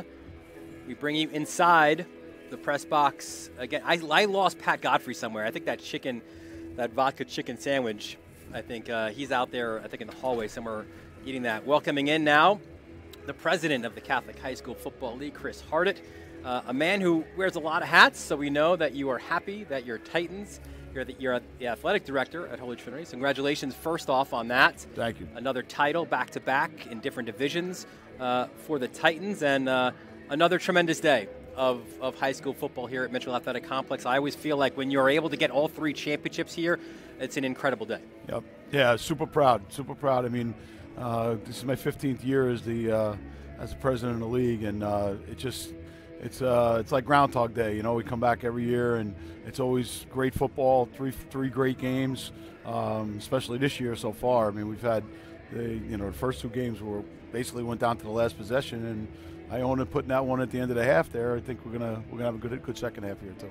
Yeah, I think one of the overriding themes here today, and really throughout the season, are about teams who are looking to move up the table, right? And whether it's go from a AA2 division up to a AA1 or a AA1 go up to AAA. And I think we saw a little bit of here today, right? A Xavier playing in AA2, a bit of an anomaly off of last year, only the 1 year for them. And Chris Stevens said, yeah, we expect to be in AA1 next year. And, there'll be some interesting conversations, I think, for the Titans and maybe more Catholic to maybe make arguments to make it to the AAA next year. Listen, Ben, Dylan, we talked about this a lot in the past, and I think it's really one of the strengths of it's the strength of our league. What we try to do with our teams to create the best competitive football we can get for the kids, and it's something that it's not easy. It's very difficult sometimes. We have a committee that gets together, and we'll place the teams next year, and sometimes we're right, sometimes we're 100% right, sometimes it's a little difficult, but it's the right thing to do, the way we believe it is anyway, because it creates the most competitive football we can possibly create for our kids, and that's what we're trying to do. One thing I love that you guys did here this year as well is you went back to that structure of if you're the AAA, you're in the AAA playoffs. There's no confusion about that. There's no like, well, should we be there? We deserve to be. No, AAA was AAA, and so on and so forth down the pecking order. Yeah, and that's something you're right, and that's something that we really that was on the table last year about the way we did it the previous year. And again, it's trying to troubleshoot what we do and try to come up with the best possible structure and setup that we can come up with. And sometimes it's this year it worked. I believe this year it worked out really well. We did basically a 1 to 22 schedule, so everybody got a really good competition up and down the league.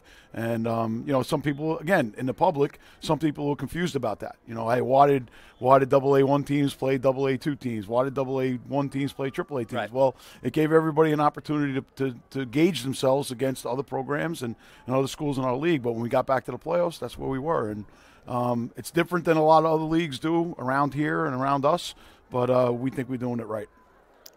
I'm going to agree with you there. Chris Hartett, great stuff this year, and we thank you as always for allowing us this opportunity here to come in and showcase some of the best high school football around. Dylan, you've been a great partner.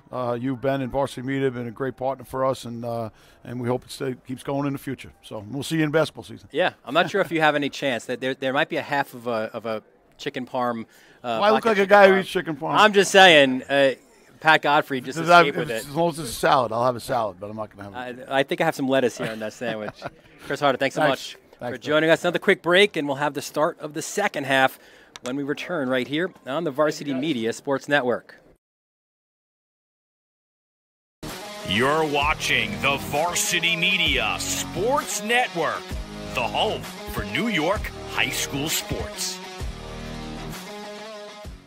Now that the season is ending, it's time to order a college recruiting video from Varsity Media. Our video will help save you thousands of dollars in college tuition and land a spot on the team. Our videos include a bio section, editing effects to help you stand out on the field, music, and a digital link to send to college coaches. And if you act today, we are offering 15% off when you mention this ad, good through Thanksgiving. Contact Varsity Media today at 516-403-2050 or email Jeff at varsitymedia.net.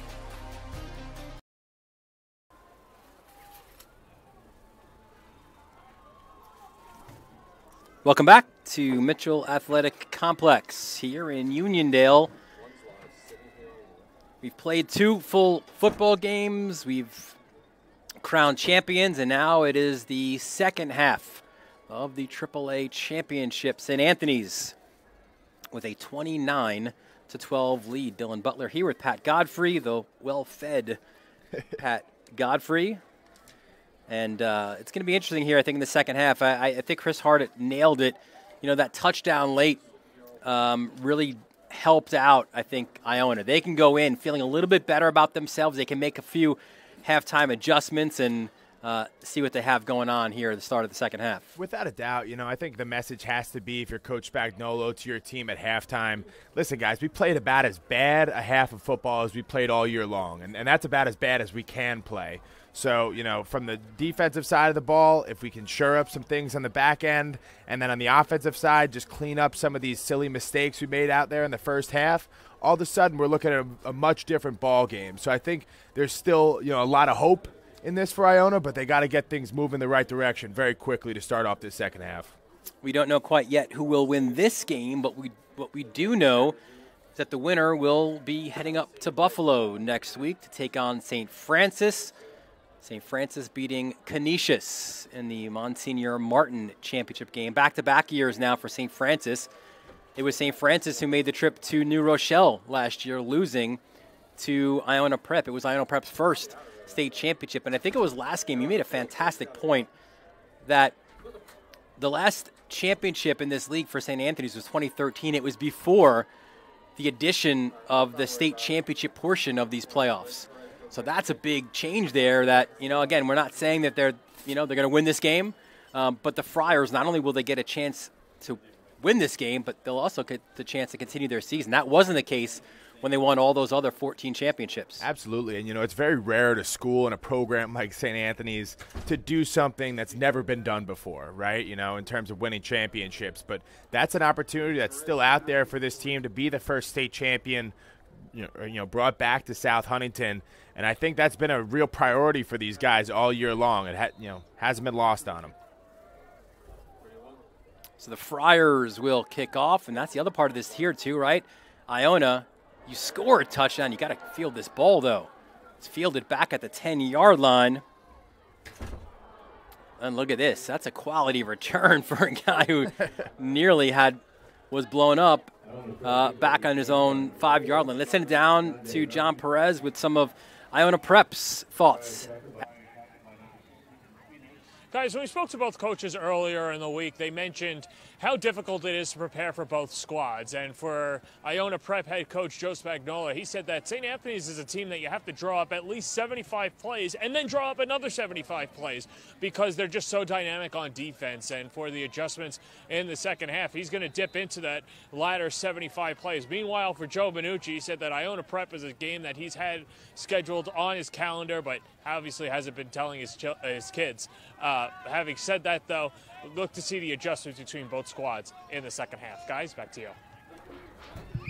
Thanks, John. Shepard rolls out. Completion, far sideline. And a big job on the yak, if you will. It was Ethan Acevedo moving the chains. I love this play call to open up the half, something a little bit simpler. Get a Johnny Shepard using his feet to roll out that pocket, give him the run-pass option. Right there finds Ethan Acevedo to move the chains. A run on first down. And look at Shepard, man. Yeah, strong jumping in, the shoulder barge. Then it took two more Friars to take him down. Johnny Shepard is like he's a linebacker playing quarterback. Yeah. And, St. Anthony's, I don't know if they're, feeling fat and happy after a really strong first half, but they're going to have to keep bringing the wood to try and bring down to Johnny Shepard. He's not going to go down without a fight here tonight. Well, he'll go down here, and again, strong in there, but the first one was Thomas Mackle, number 15, the senior from Huntington. Mackle's a guy who had a great game last time around that we saw him versus Chaminade in the semifinals. Had a big interception in that game and really just been playing well all year long, holding down one of those DN spots for St. Anthony's. That a loss of 2. So 2nd and 12 from the 48-yard line for the Gales. If they could bookend the halves with touchdowns in each, new ball game. Shepard tries to go far sideline looking for Isaiah Bennett, and that one is incomplete. 3rd and long type situation. If I'm St. Anthony's, I'm making sure that I have a spy accounting for Johnny Shepard on this play. He's shown the ability and the willingness to use his legs to move the chains when he has to. So don't be surprised to see Ian Strong floating, keeping an eye on number 3. 3rd and 12 from the 48-yard line. Acevedo in motion. Shepard up the middle, finds a hole. Shepard tries to cut inside. He knew that 5 was there, and man, Strong pushes him back.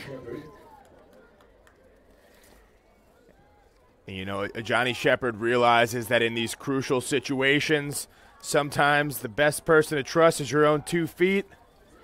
Plows forward and gets stopped just short, it appears, of that first down. Yeah, 4th and 1 for the Gales.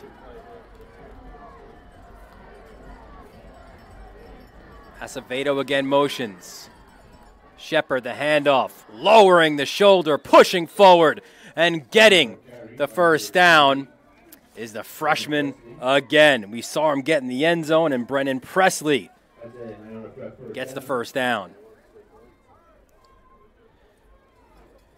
Interested to see how Colin O'Garo's doing. Not sure if he was shaken up, but he hasn't gotten a carry in a good minute here for the Iona offense. Something to keep an eye on. Acevedo. And he is stopped short. The Gales have tried all game long to get Ethan Acevedo into space, and this time it was Strong and DiChiaro making the tackle right at that original line of scrimmage. One thing that's also making a huge difference in this game in terms of Iona's ability to get the ball into space is just Kenyon Miles. You know, he's flying around to the ball and not giving them a ton of breathing room when they are able to get the ball out to guys like Acevedo. 2nd and 9 from the 33-yard line. Shepard thought about the toss, runs, and he's pulled down again. This time, looks like it might have been number 78, Tyler Dunn. Yes, sir. 6'1" senior from Massapequa. Just a scrappy, tough dude. Figures out a way to get work. And moved from the offensive line to the defensive side because there was a need there, and he has filled that need really well. 3rd and 4 from the 27-yard line.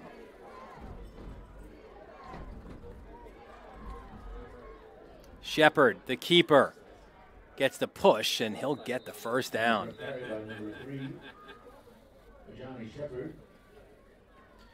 You know, this has to be a really encouraging drive so far coming out the gate of the second half for Iona fans. Pretty much marching down at will and really being led by the legs of a Johnny Shepard. For those who remember the regular season classic last year at St. Anthony's, it was really the legs of a Johnny Shepard that gave Iona the opportunity to come back and win in a thriller in South Huntington. His legs have been instrumental every time he's played St. Anthony's in his career. Oh. And Shepard is picked off. Jaden Jenkins with the interception. The 4th interception on the day for the Friars defense. As soon as I finished praising his legs, you see why he was leaning so heavily on him right there. Ill-advised throw for his 4th interception. That one to Jaden Jenkins, who's already had a big night here at Mitchell Field.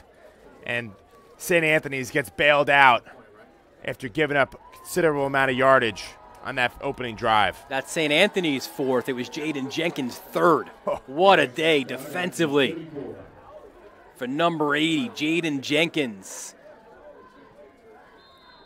1st and 10 from the 34-yard line for the Friars.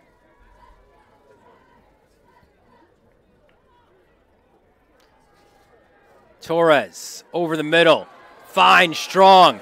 Look at Ian Strong, the strides. He gets out to about the 26-yard line. Huge shout out to the St. Anthony's offensive line on this play. They pretty much give Dante Torres all day. Look at that beautiful clean pocket. Great block by Carson Chanchuli. You give him that much time. Ian Strong on the slant route, just too easy. St. Anthony's looking to move fast. 1st and 10. Handoff. It's Ruda pushing forward, and he gets inside the 25-yard line. Ruda and Morant have been a terrific 1-2 combination rushing the football. And again, St. Anthony's looking to utilize tempo here. Another handoff to Ruda, lowers the shoulder, and he's pulled down at the 20. Did he get the first down? And he does. Dylan, you said it, though. St. Anthony's doing an incredible job of mixing up the run and the pass, as they've done all season. You know, people like to think of them as a pass-first offense, but really they favor more of a balanced attack. Getting Ruda involved, certainly making a big difference. Torres. He'll get moving, but not for long. Pulled down there. You see 72, it looks like, inside that pile. He is a beast, dude. Jalen Hicks, a junior, 2-year starter. He's just about as good as it gets in that defensive end position. Apparently he also practices Taekwondo, so just a renaissance man in terms of his athleticism. Great story about him earning a UConn offer. Yeah. That we'll get to a little bit later. 2nd and 14 from the 23-yard line.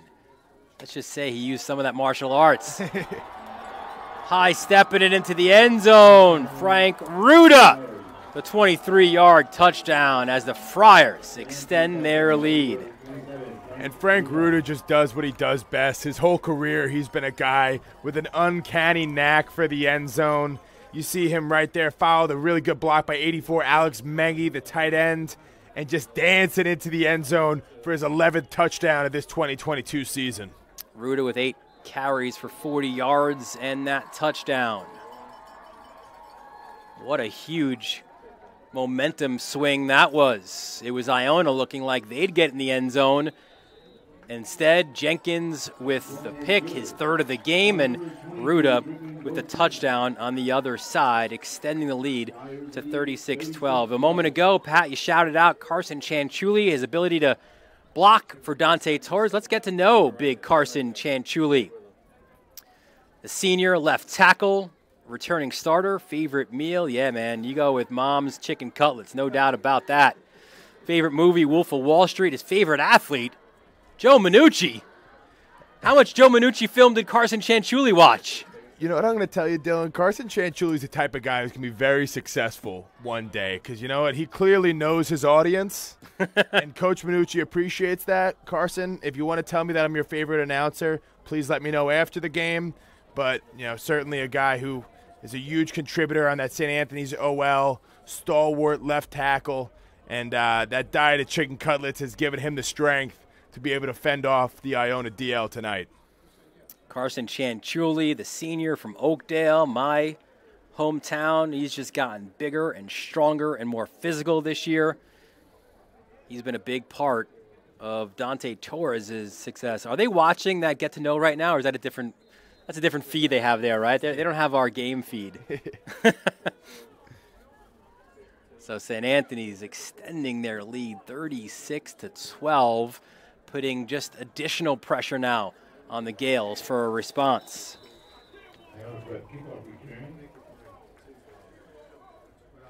Really nice play there on special teams by St. Anthony's as they've been putting it together in kind of 3 phases of the game. Looks like a Friar might be a little bit banged up. Appears to be number 8, Nico Gentile.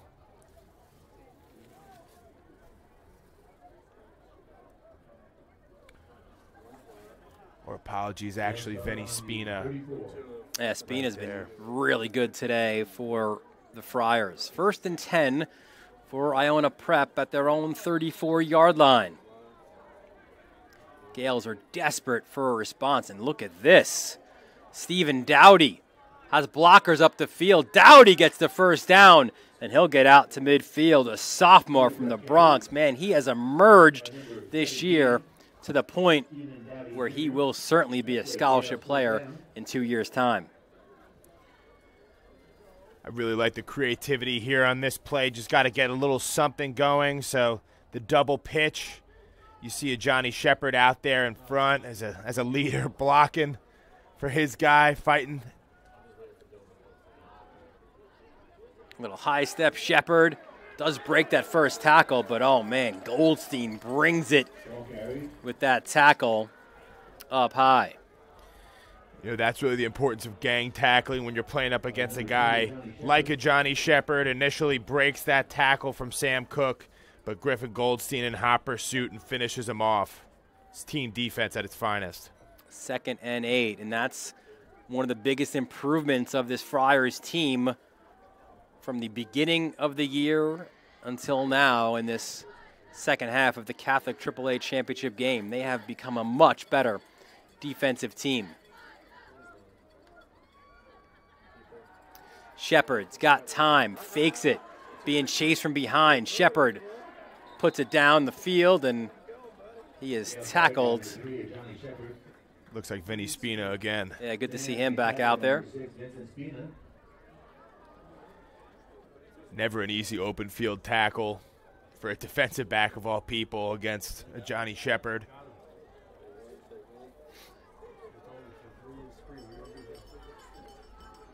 So this brings up a 3rd and 5 for the Gales from the 48-yard line. There's a handoff. Preston Carey. Nice to meet you right there. Oh my gosh. So that was technically a freshman on a freshman there, but Carey does not look the part of a freshman, that is for sure. This is no JV9 game. Out here, Preston Carey fires the gap. You'll see his physicality come in here.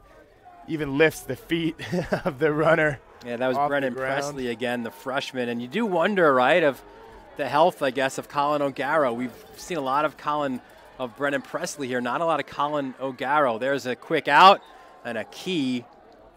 Oh, no, incomplete. Thought it was a completion there to Acevedo, but the official on the far side says no. Huge 4th down stop there by St. Anthony's. Really just impressed with this defense who's answered the call at every single turn tonight. When they've had their backs up against it, they've gotten needed turnovers. Right there, another turnover on downs. And as of right now, it looks really, really tough to imagine Iona closing this gap. I think especially here if St. Anthony's can punch the ball in, and they have been a team that when they smell the blood in the water, man, they are sharks and they attack. And they do a good job this year finishing games, which was an issue a year ago. Against the Gales at home, they didn't finish. Against Stepanak at home, they did not finish. And to this point, they have done an incredible job of finishing games. Here's Dante Torres rolling to the right, and he'll get into his own sideline. Dante Torres has this ability to just look so graceful as he kind of long strides it over to the sideline, just effortless at times. And I got to tell you, just in terms of raw talent, putting it all together with the surrounding cast, leadership, all the different things that you look at when you're evaluating a quarterback, Dante Torres as fine a quarterback as I've ever seen at the high school level. Flag on the play, and this will be a defensive holding penalty. I did see the shoulder pad of KJ Duff being kind of put back in under the jersey. You wonder if maybe that's where the infraction occurred. Regardless, this does move the chains for St. Anthony's as they are on the 41-yard line. Dante Torres' ability to scramble helps kind of incite some of those penalties. The longer DBs are left out there in man coverage, the more likely they are to grab a little bit. You mentioned his gazelle-like strides. It helps that you're 6'4", right? Like he's just, I'll tell you, Fordham is getting a steal in Dante Torres.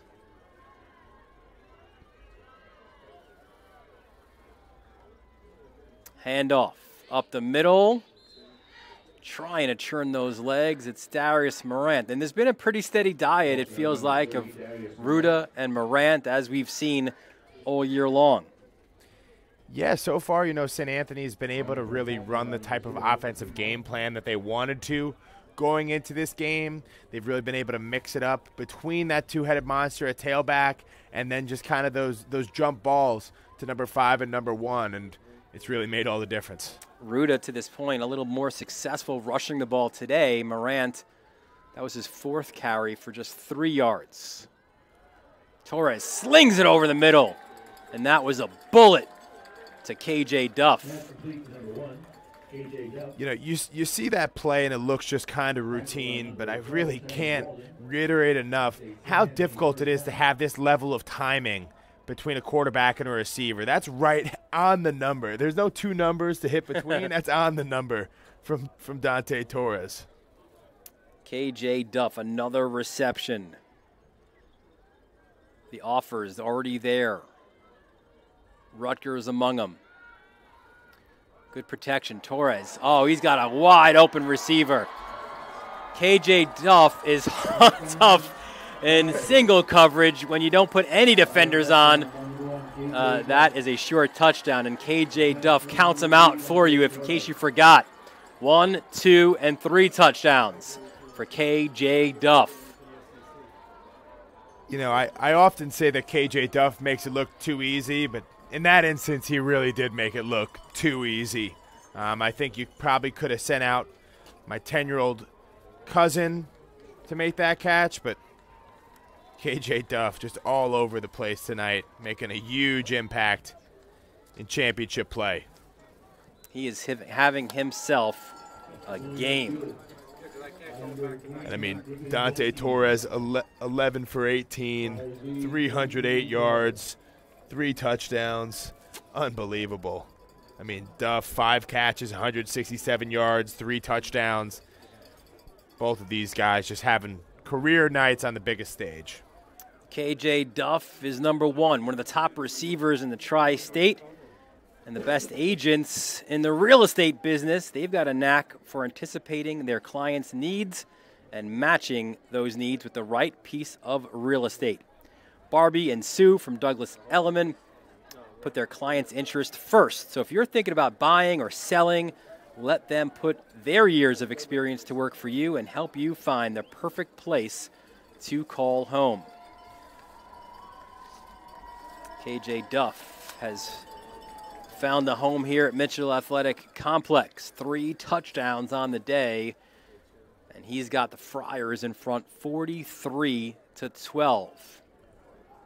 The funny thing here as well is, you know, John Perez detailed in this recent history between these two teams, they've all been close games, right? The 2 regular season games, the postseason game a year ago, all really decided by a touchdown. But this is the first of any of those matchups, the 4th matchup in the last 2 years that has been lopsided. Yeah, you know, before the game, we were kind of speculating as to what the score might be, some predictions. And you heard a lot of 35-31, maybe 42-40, something like that. And, you know, not necessarily counting Iona out of a comeback just yet, but I didn't see this coming from a mile away. Gales 1st and 10 from their own 32-yard line. Shepard, oh, look out. Pressure comes, and that ball gets deflected. It was Ian Strong getting those arms up, and, man, he is like Elastic Man.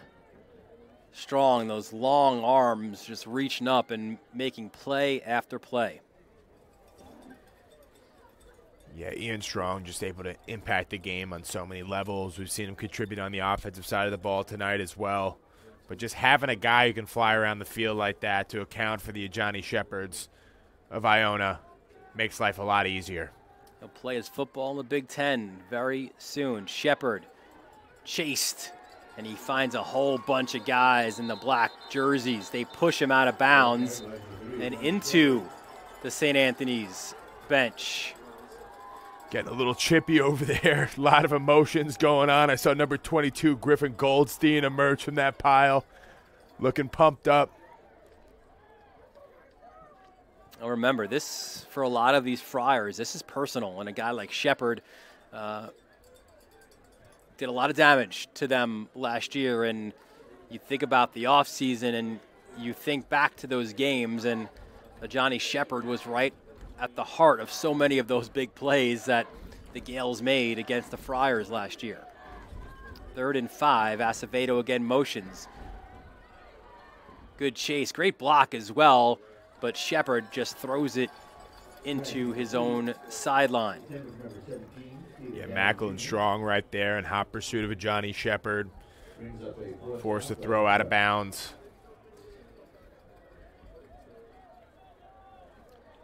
So Timmy Longo, deep man, there you see him for the Friars. And again, it is Sam Bissessi back to punt. He's a junior from New Canaan.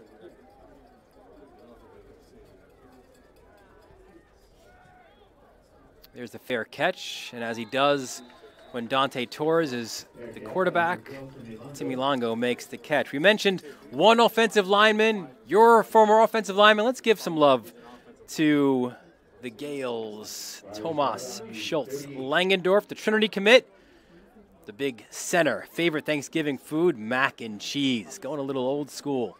NHL 22, favorite video game, and I think he also knows his personnel. He's the center. He's got to get the ball to a Johnny Shepard. Of course, a Johnny Shepard's his favorite athlete. I love it, Tomas. He has a great combination, right? The academics and the athletics. That's why he's going to Trinity next year. For those who don't know, Trinity and the NESCAC, so one of the little Ivies, as they're called. Unbelievable academic reputation. Handoff, and there is Morant. Pushed back. You see 4 in on the tackle. That's a Donde Nartley. Of those guys in the Iona Prep secondary, right, at least the starters, Codrington and Walden and Johnson, those were all guys who were starters a year ago.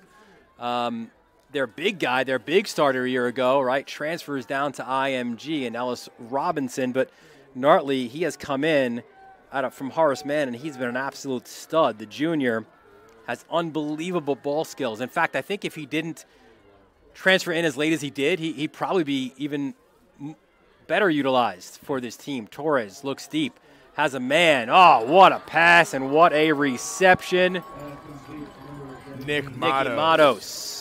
Yeah, we shouted him out pregame and mentioned the fact that this guy had an unbelievable catch last week for Chaminade to propel them to the AAA title game. And here, right on the sideline, the footwork, a thing of beauty in the hands. Well done, number 17. The size of the St. Anthony's receivers was certainly a concern for Joe Spagnuolo, right? I mean, you just go the eye test when your secondary are 5'10", 5'8", 5'11", and 5'10", and you're going up against 6'5", 6'1", 6'2". That's a problem. And it really has been all night. Not only 6'5", 6'4", 6'2", but also an able quarterback who's 6'4". Yeah, 6'4", and can get the ball there every time. Look over the defense. Torres, chased, scrambles. Dante, Torres. Are you kidding me? Yeah, it's like watching a more responsible Johnny Manziel back there. Is that maybe a good comparison for the way Dante Torres has been running around? I mean, my God, just the creativity. He gets back there. You think that 3 different guys have him, but sorry. 6'4", 200, don't like to be wrapped up. Turns a negative to a positive, just like Pitbull.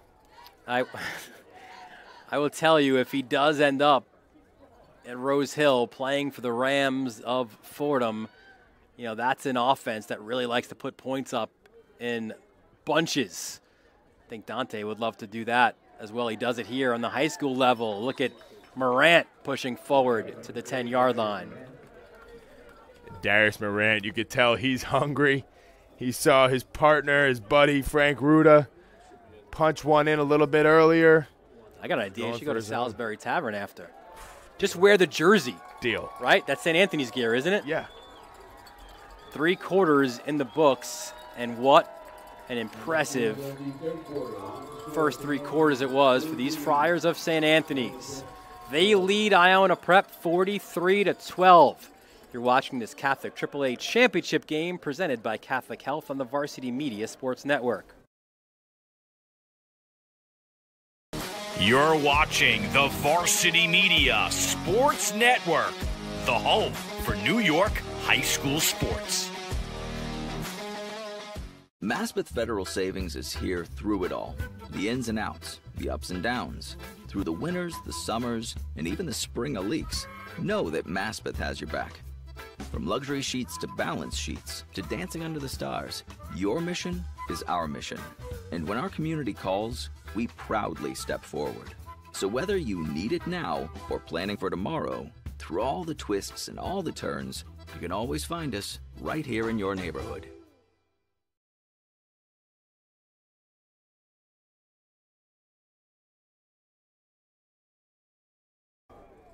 Welcome back to Mitchell Athletic Complex.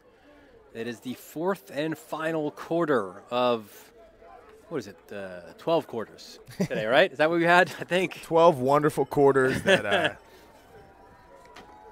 I've just loved spending with you today, Dylan. Same here, buddy. St. Anthony's really looking to put the hammer down. They lead at 43-12 over Iona Prep. They've got a 2nd and 2 from the 10-yard line. Dante, far side. You can't miss that guy. Count him up again, will you? 1, 2, 3, 4. KJ Duff, another touchdown, and the Friars extend their lead. KJ Duff just out here having a good time tonight. 4th touchdown. And, you know, for all the credit we give him about his ability to pinpoint the ball, to go high point it, you know, he's really, really talented in his make a man miss abilities, and shows you right there. Torres now 12 of 19 for 318 yards as that PAT is up and good, along with 4 touchdowns. 10 carries and 173 yards and a score. That's a ball game. How about Duff? 6 receptions, 177, and we already know his touchdowns because he counted them up for us. 4 touchdowns. 50-12 is the lead for St. Anthony's, and I defy anyone to think this would be the score at this point in the game. Absolutely shocking on all levels. I mean, especially considering Iona seemed to be hitting their stride going into this game, had a pretty dominant win over Stepanak last week, who everybody played tight against. St. Anthony's obviously with a last-second victory in the regular season versus Stepanak. But, you know, it's amazing what motivation can do for a team, especially when you're talking about 16 and 17-year-olds. These guys have had Iona's name circled on the calendar for the last year since they got bounced in the playoffs. So this is certainly a revenge game for a lot of these guys, and just giving a really passionate performance out here today. And that's the thing, too, that Joe Spagnuolo said, that, like, you go back to early in the season, even that Week 1 win over Cardinal Hayes, that 27-0 win, said his team played horribly, right? Even that Don Bosco win saw a ton of mistakes. The win over Christ the King, 56-28, also more mistakes. Then you go to the St. Anthony's game at Mara Field, and we detailed it, right? Dante Vardaro gets the game-winning sack, and the Friars are dancing on the field, and at the time, Spagnuolo said, I think this is the best thing that happened to us, right? Because this will give us now added motivation. They go and play Stepanak in that first game in White Plains, and they gave up a ton of yards to Will Kerr. They did end up winning that game, but he said in the second half of the season, the late portions of the playoffs, they really started to kick it into gear, right? Wins over Chaminade and Hayes and Stepanak. They were indeed playing their best football of the year, but they just tonight ran into a buzzsaw of a St. Anthony's team who was already extremely good, and tonight they were extremely motivated. Well, I think we've always known that St. Anthony's had the ability to score points at will on offense. Now, it's been a near-perfect performance on the offensive side of the ball tonight, but I think we knew they'd have a chance of putting up 30-plus against this Gales D. What's really shocked me has been, you know, the relative weakness of the St. Anthony's defense throughout the course of the year, and by comparison, how well they've played tonight. These guys have really all had career games on the defensive side of the ball. Defensive line playing exceptionally well. Secondary, I mean, Jaden Jenkins, Kenyon Miles, all playing really, really good football to be able to hold up against this Iona Prep offensive attack. And Johnny Shepard pushes it outside. And I think, you know, you alluded to it there. I think the changes in the defensive secondary were absolutely huge. And that was the final piece, I think, of the puzzle for the St. Anthony's team. Just figuring out where to place guys, right? Now you got Jaden Jenkins back there. You had so many of these receivers, right? But when you have Ian Strong now, that's an additional receiver, right? So now guys can go to the other side. And that's what we saw from a Kenyon Miles and a Jaden Jenkins as well. They've really solidified that back end of the St. Anthony's defense. Up the middle comes the freshman Presley, and he gets a first down run. And you got to think Colin O'Garrow's got to be banged up. Yeah, really, you know, just wish for nothing but the best for Colin O'Garrow. He's had a remarkable career at Iona, and you know, doesn't deserve to go out this way, sitting on the sideline. But kudos to him, the way that he's played all year long. Just an absolute stud, a force for this Iona offense, and they're going to really miss him next year. They will miss this man as well, Johnny Shepard.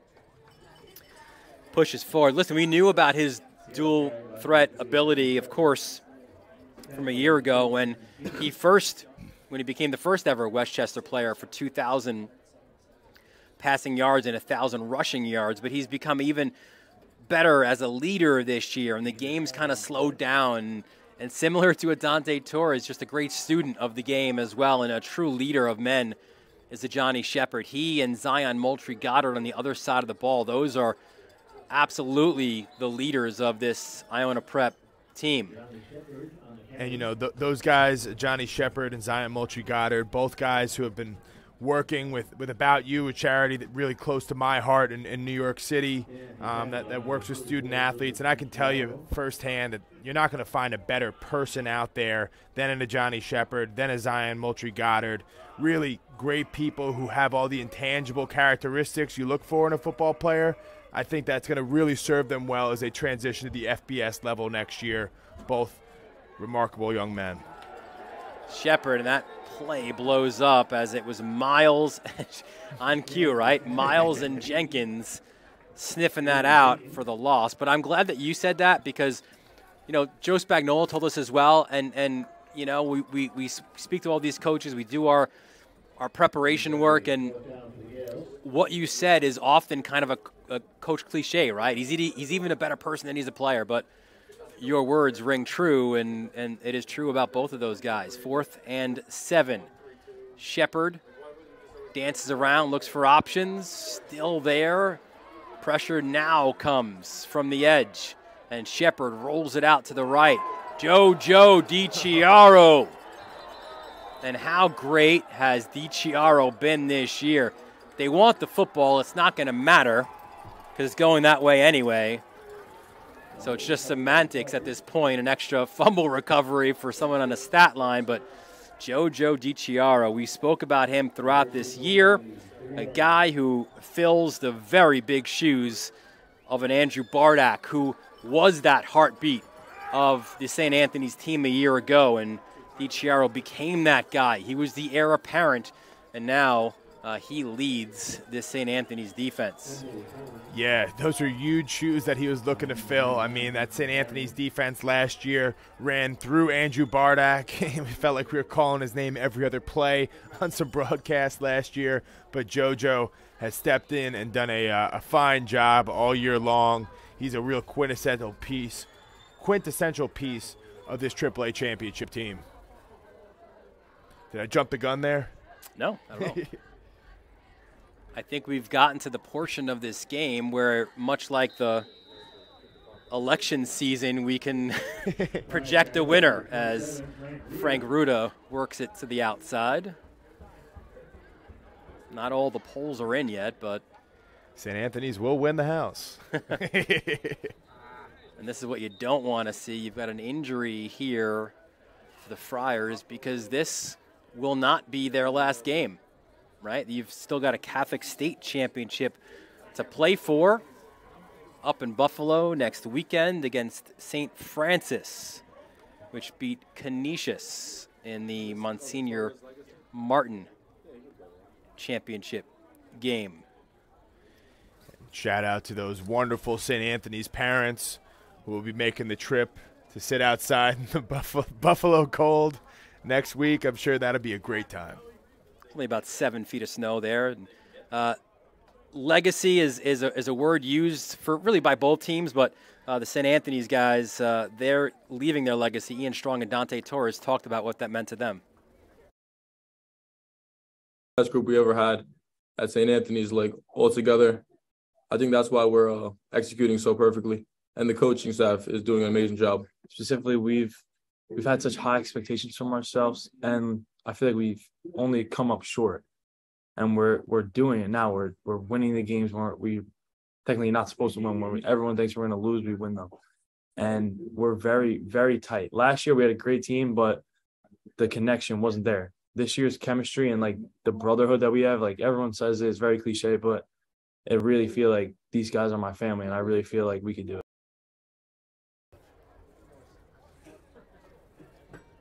Great stuff there by Ian Strong and Dante Torres. 2nd and 7 off of the injury timeout. Torres over the middle, and yeah, that's a pass interference penalty. Whew. Timmy Longo was the intended target. I think that was Kieran Connolly. Connolly not happy with that call right there, but it's a clear grab. Bit surprising in that situation to see St. Anthony's throwing the ball, as their focus will likely shift to clock management at some point pretty soon. 7:32 left. St. Anthony's with a 50-12 lead. Handoff up the middle. Quality gain there by Frank Ruda. Really nice block there on the right-hand side by Ryan Murphy and Christian Oliva.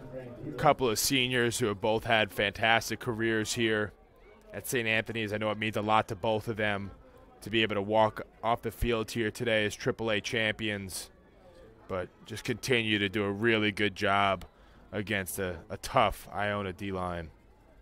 Friars coach Joe Minucci said the message for his guys coming into this game was that the championship game was finally here. They've been talking about it since that semifinal loss up in New Rochelle a year ago. Another handoff. And again, it is Ruda. But the opportunity to get to this game, week in and week out, the focus for the Friars has been about going 1-0 that week, right? Winning that week.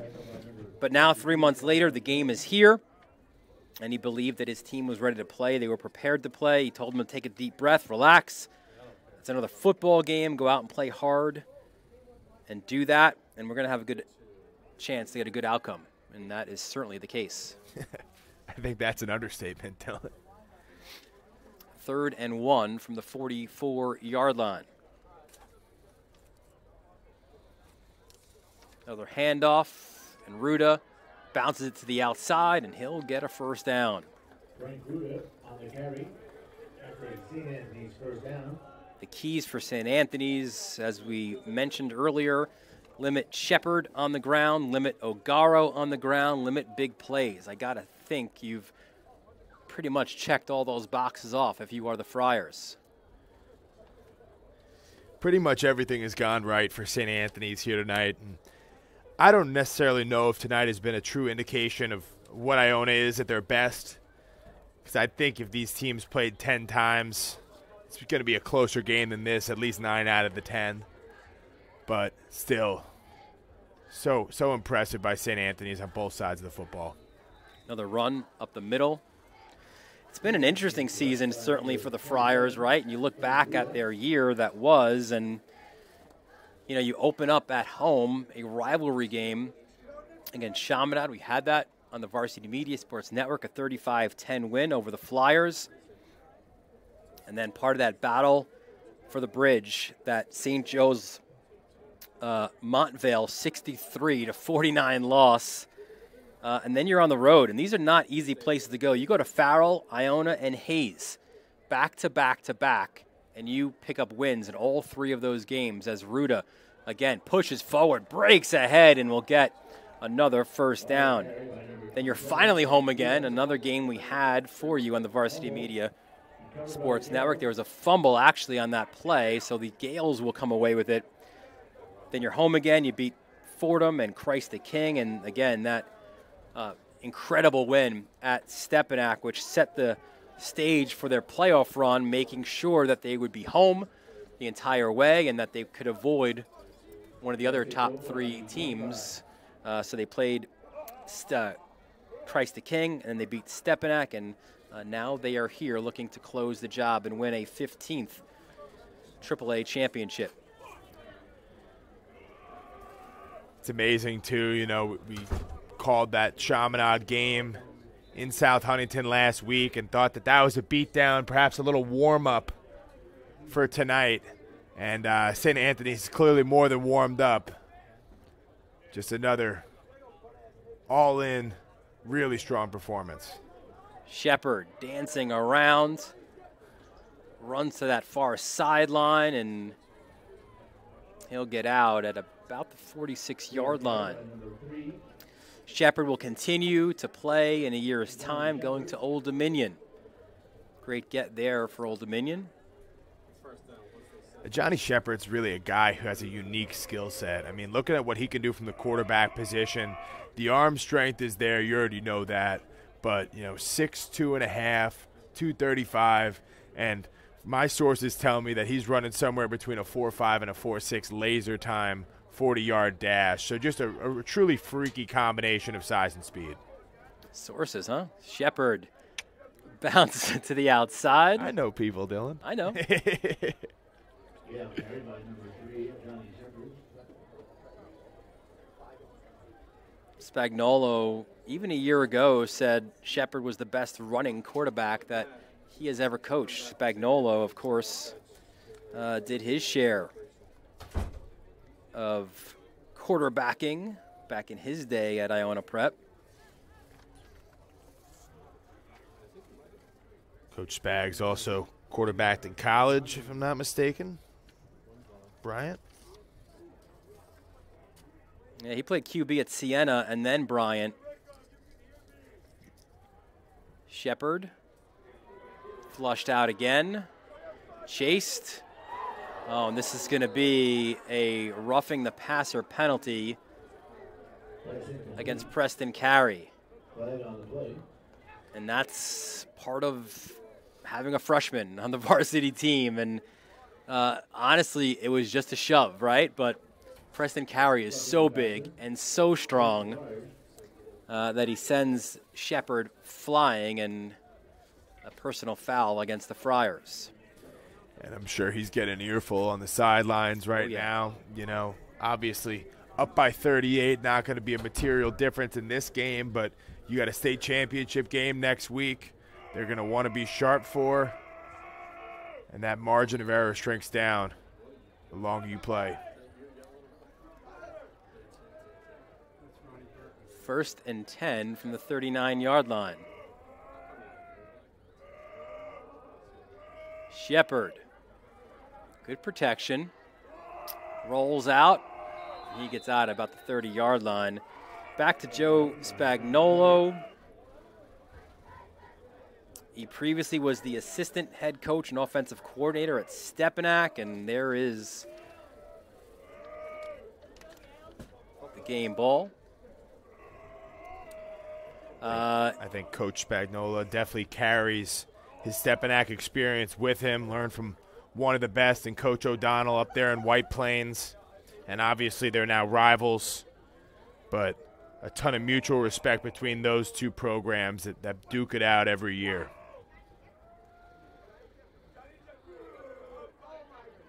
Shepard again dances around, taken down at about the 25-yard line. Spagnuolo a couple years ago brought in the great Lou D'Arienzo from New Rochelle. He was a 3-time state champion as a head coach there. He's the defensive coordinator for the Gales, and obviously, look, this is a challenge for any defensive coordinator of this St. Anthony's offensive team. That is for sure.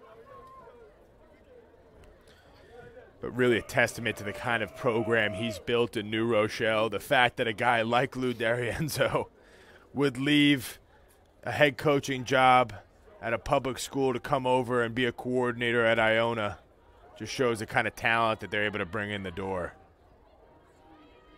Shepard again, just running around. DiChiaro, another tackle. And you know, I really do appreciate Johnny Shepard's fighting spirit. Still out here, still grinding, still getting the tough yards. And he knows that there's only 2 minutes and 15 seconds left in his high school career, but he's making it a point to finish it on a good note. And that was one of the messages that Spagnuolo mentioned as Presley, the freshman, and DiChiaro, another tackle. But when we asked him about the message to his team before the game, and he said, honestly, it is also about legacy, right? That's what this game is about. He said, are our seniors going to leave two-time AAA champions, or are they going to be that bunch of guys who contributed as juniors but fell just short? And he says it's harsh to say that, right, and harsh to think that way, but it's just the reality of it. And there's guys on this team as Presley pushes forward who will go on. We know that. They will play on the next level. Their colleges are paid for, but nothing beats high school football, and these are the memories that you have for a lifetime, and this is one that will certainly hurt those Gales from Iona Prep. Dylan, you're 100% right. You know, that I used to hear that saying all the time back when I was a high schooler. Hey, nothing's better than your high school days, even from guys who went on and played college or NFL. And I always questioned how that could be true, but with the benefit of hindsight and having gone through it all, I could tell you nothing really matches suiting up with your brothers on a Friday night. And these guys are really gonna miss this the rest of their lives. And how about this one? Get out of the way. KJ Duff, 4 touchdowns and a Gatorade bath for Joe Minucci. And he's losing it. Coach Minucci just started a little mosh pit on the St. Anthony's sideline. They're getting rowdy right now. Yeah, that looks like that Rage Against the Machine show I went to back in the day at Roseland. There's Shepard dancing out. Can he get one more touchdown in his high school career? He does. With 7 seconds left. Hopefully not shaken up too badly. A little slow to get up right there is a Johnny Shepard. But kudos to him on a great career. Unfortunately for a Johnny Shepard, tonight belongs to the St. Anthony's Friars. And this is a team that they're going to remember at St. Anthony's for a long time, with a chance to finish it off with the first state title in school history next week. But boy, in terms of a statement W at the AAA championship, you couldn't ask for anything better. St. Anthony's putting their flag in the ground and saying, hey, we're back, baby.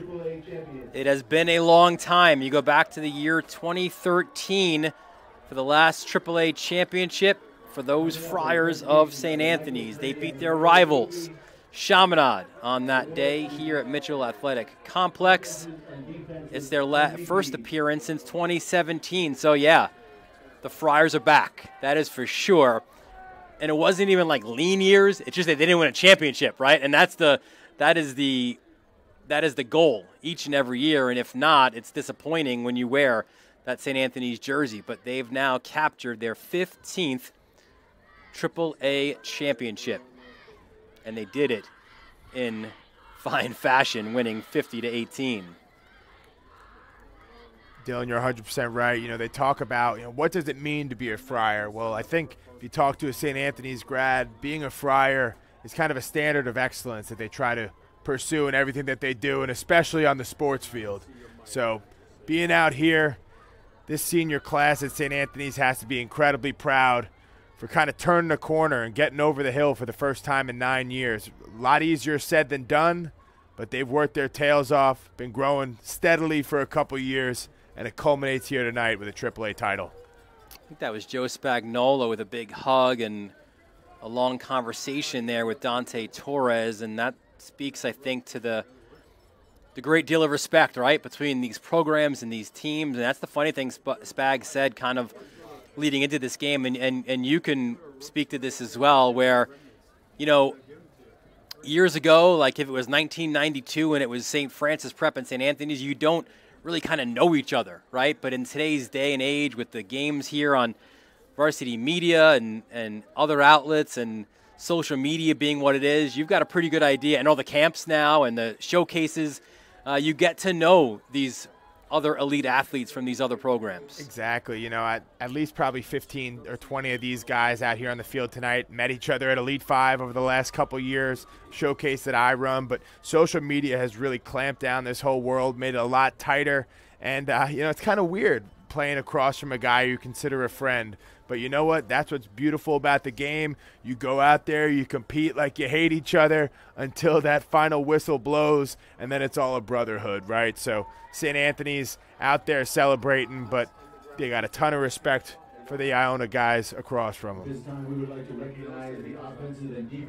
So St. Anthony's, their 15th championship, and unlike the other 14, they get to extend their season now. They will play St. Francis of Buffalo up in Buffalo for the state championship next weekend. And, you know, it really does feel like this team has been building towards this and has known that this was their destiny that they're working towards. I think we looked on paper at the St. Anthony's team last year and said, wow, what a missed opportunity. But this time around, they come out, finish it off the right way, pole to pole, really a dominant season, with the exception of the one loss, St. Joe's of Montvale, New Jersey. And they're going to go and aim to cap it off in a perfect way the weekend following Thanksgiving up in Buffalo against St. Francis. Vinny Spina, the defensive player of the game, and Dante Torres, the offensive player of the game. I think that one could be shared, or at least give a little piece of that to KJ Duff. But Dante Torres, the offensive MVP, and now the trophy presentation. And here it is, the moment that they've been waiting years for at St. Anthony's. There, look at Ian Strong, man. He's like a little kid right now. He's so happy. And it really does age me every time I see these guys take their helmets off. You know, with the helmet on, they look like they could be 30 years old, but the helmet comes off and you realize these guys are just 15, 16, 17, 18, and enjoying one of the best moments so far of their young lives, something they'll remember forever. And now they bring it over to Friar Nation. What a moment this is. You can see Christian Oliva, number 70, lifting that trophy high. And you know the fight song is going to be coming up in a moment. Look at Oliva hoisting it up. What a moment for the Friars. In all that massive humanity, we're going to have the Mike's Underground postgame show, where somewhere down there, John Perez will get one of the players of the game. And I think, maybe not as exciting, I got to think, if the player knows anything about how unbelievable Mike's Underground pizza is, that they not only win a championship, but they get a ridiculously great tasting. Wait, Dylan, is there an incentive for winning the AAA title beyond Mike's Underground postgame? I mean, technically that trophy there is, but they've got to share. That stays in the school. You can't eat a trophy, Dylan. Mike's Undergrounds is forever. Oh, yeah.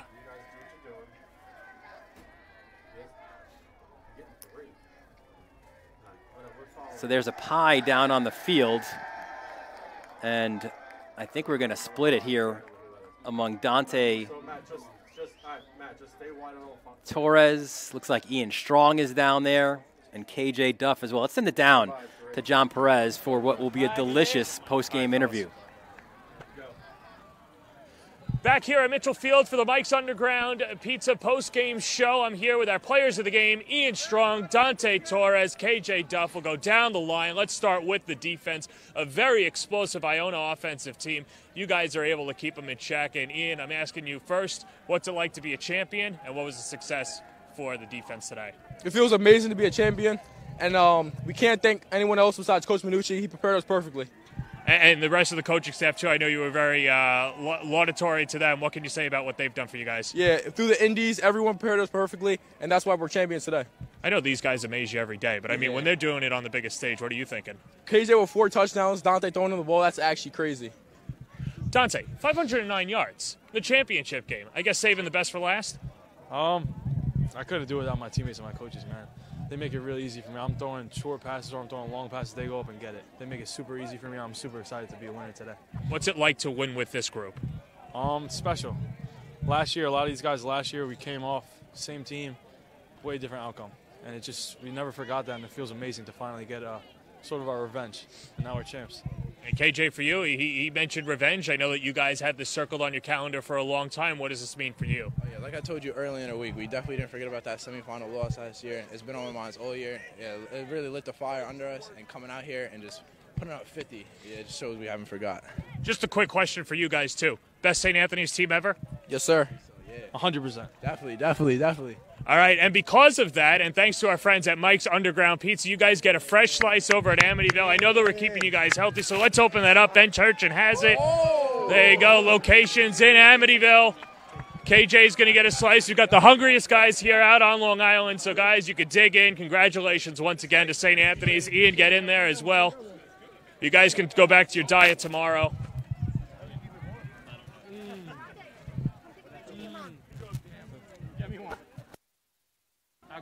I was warm.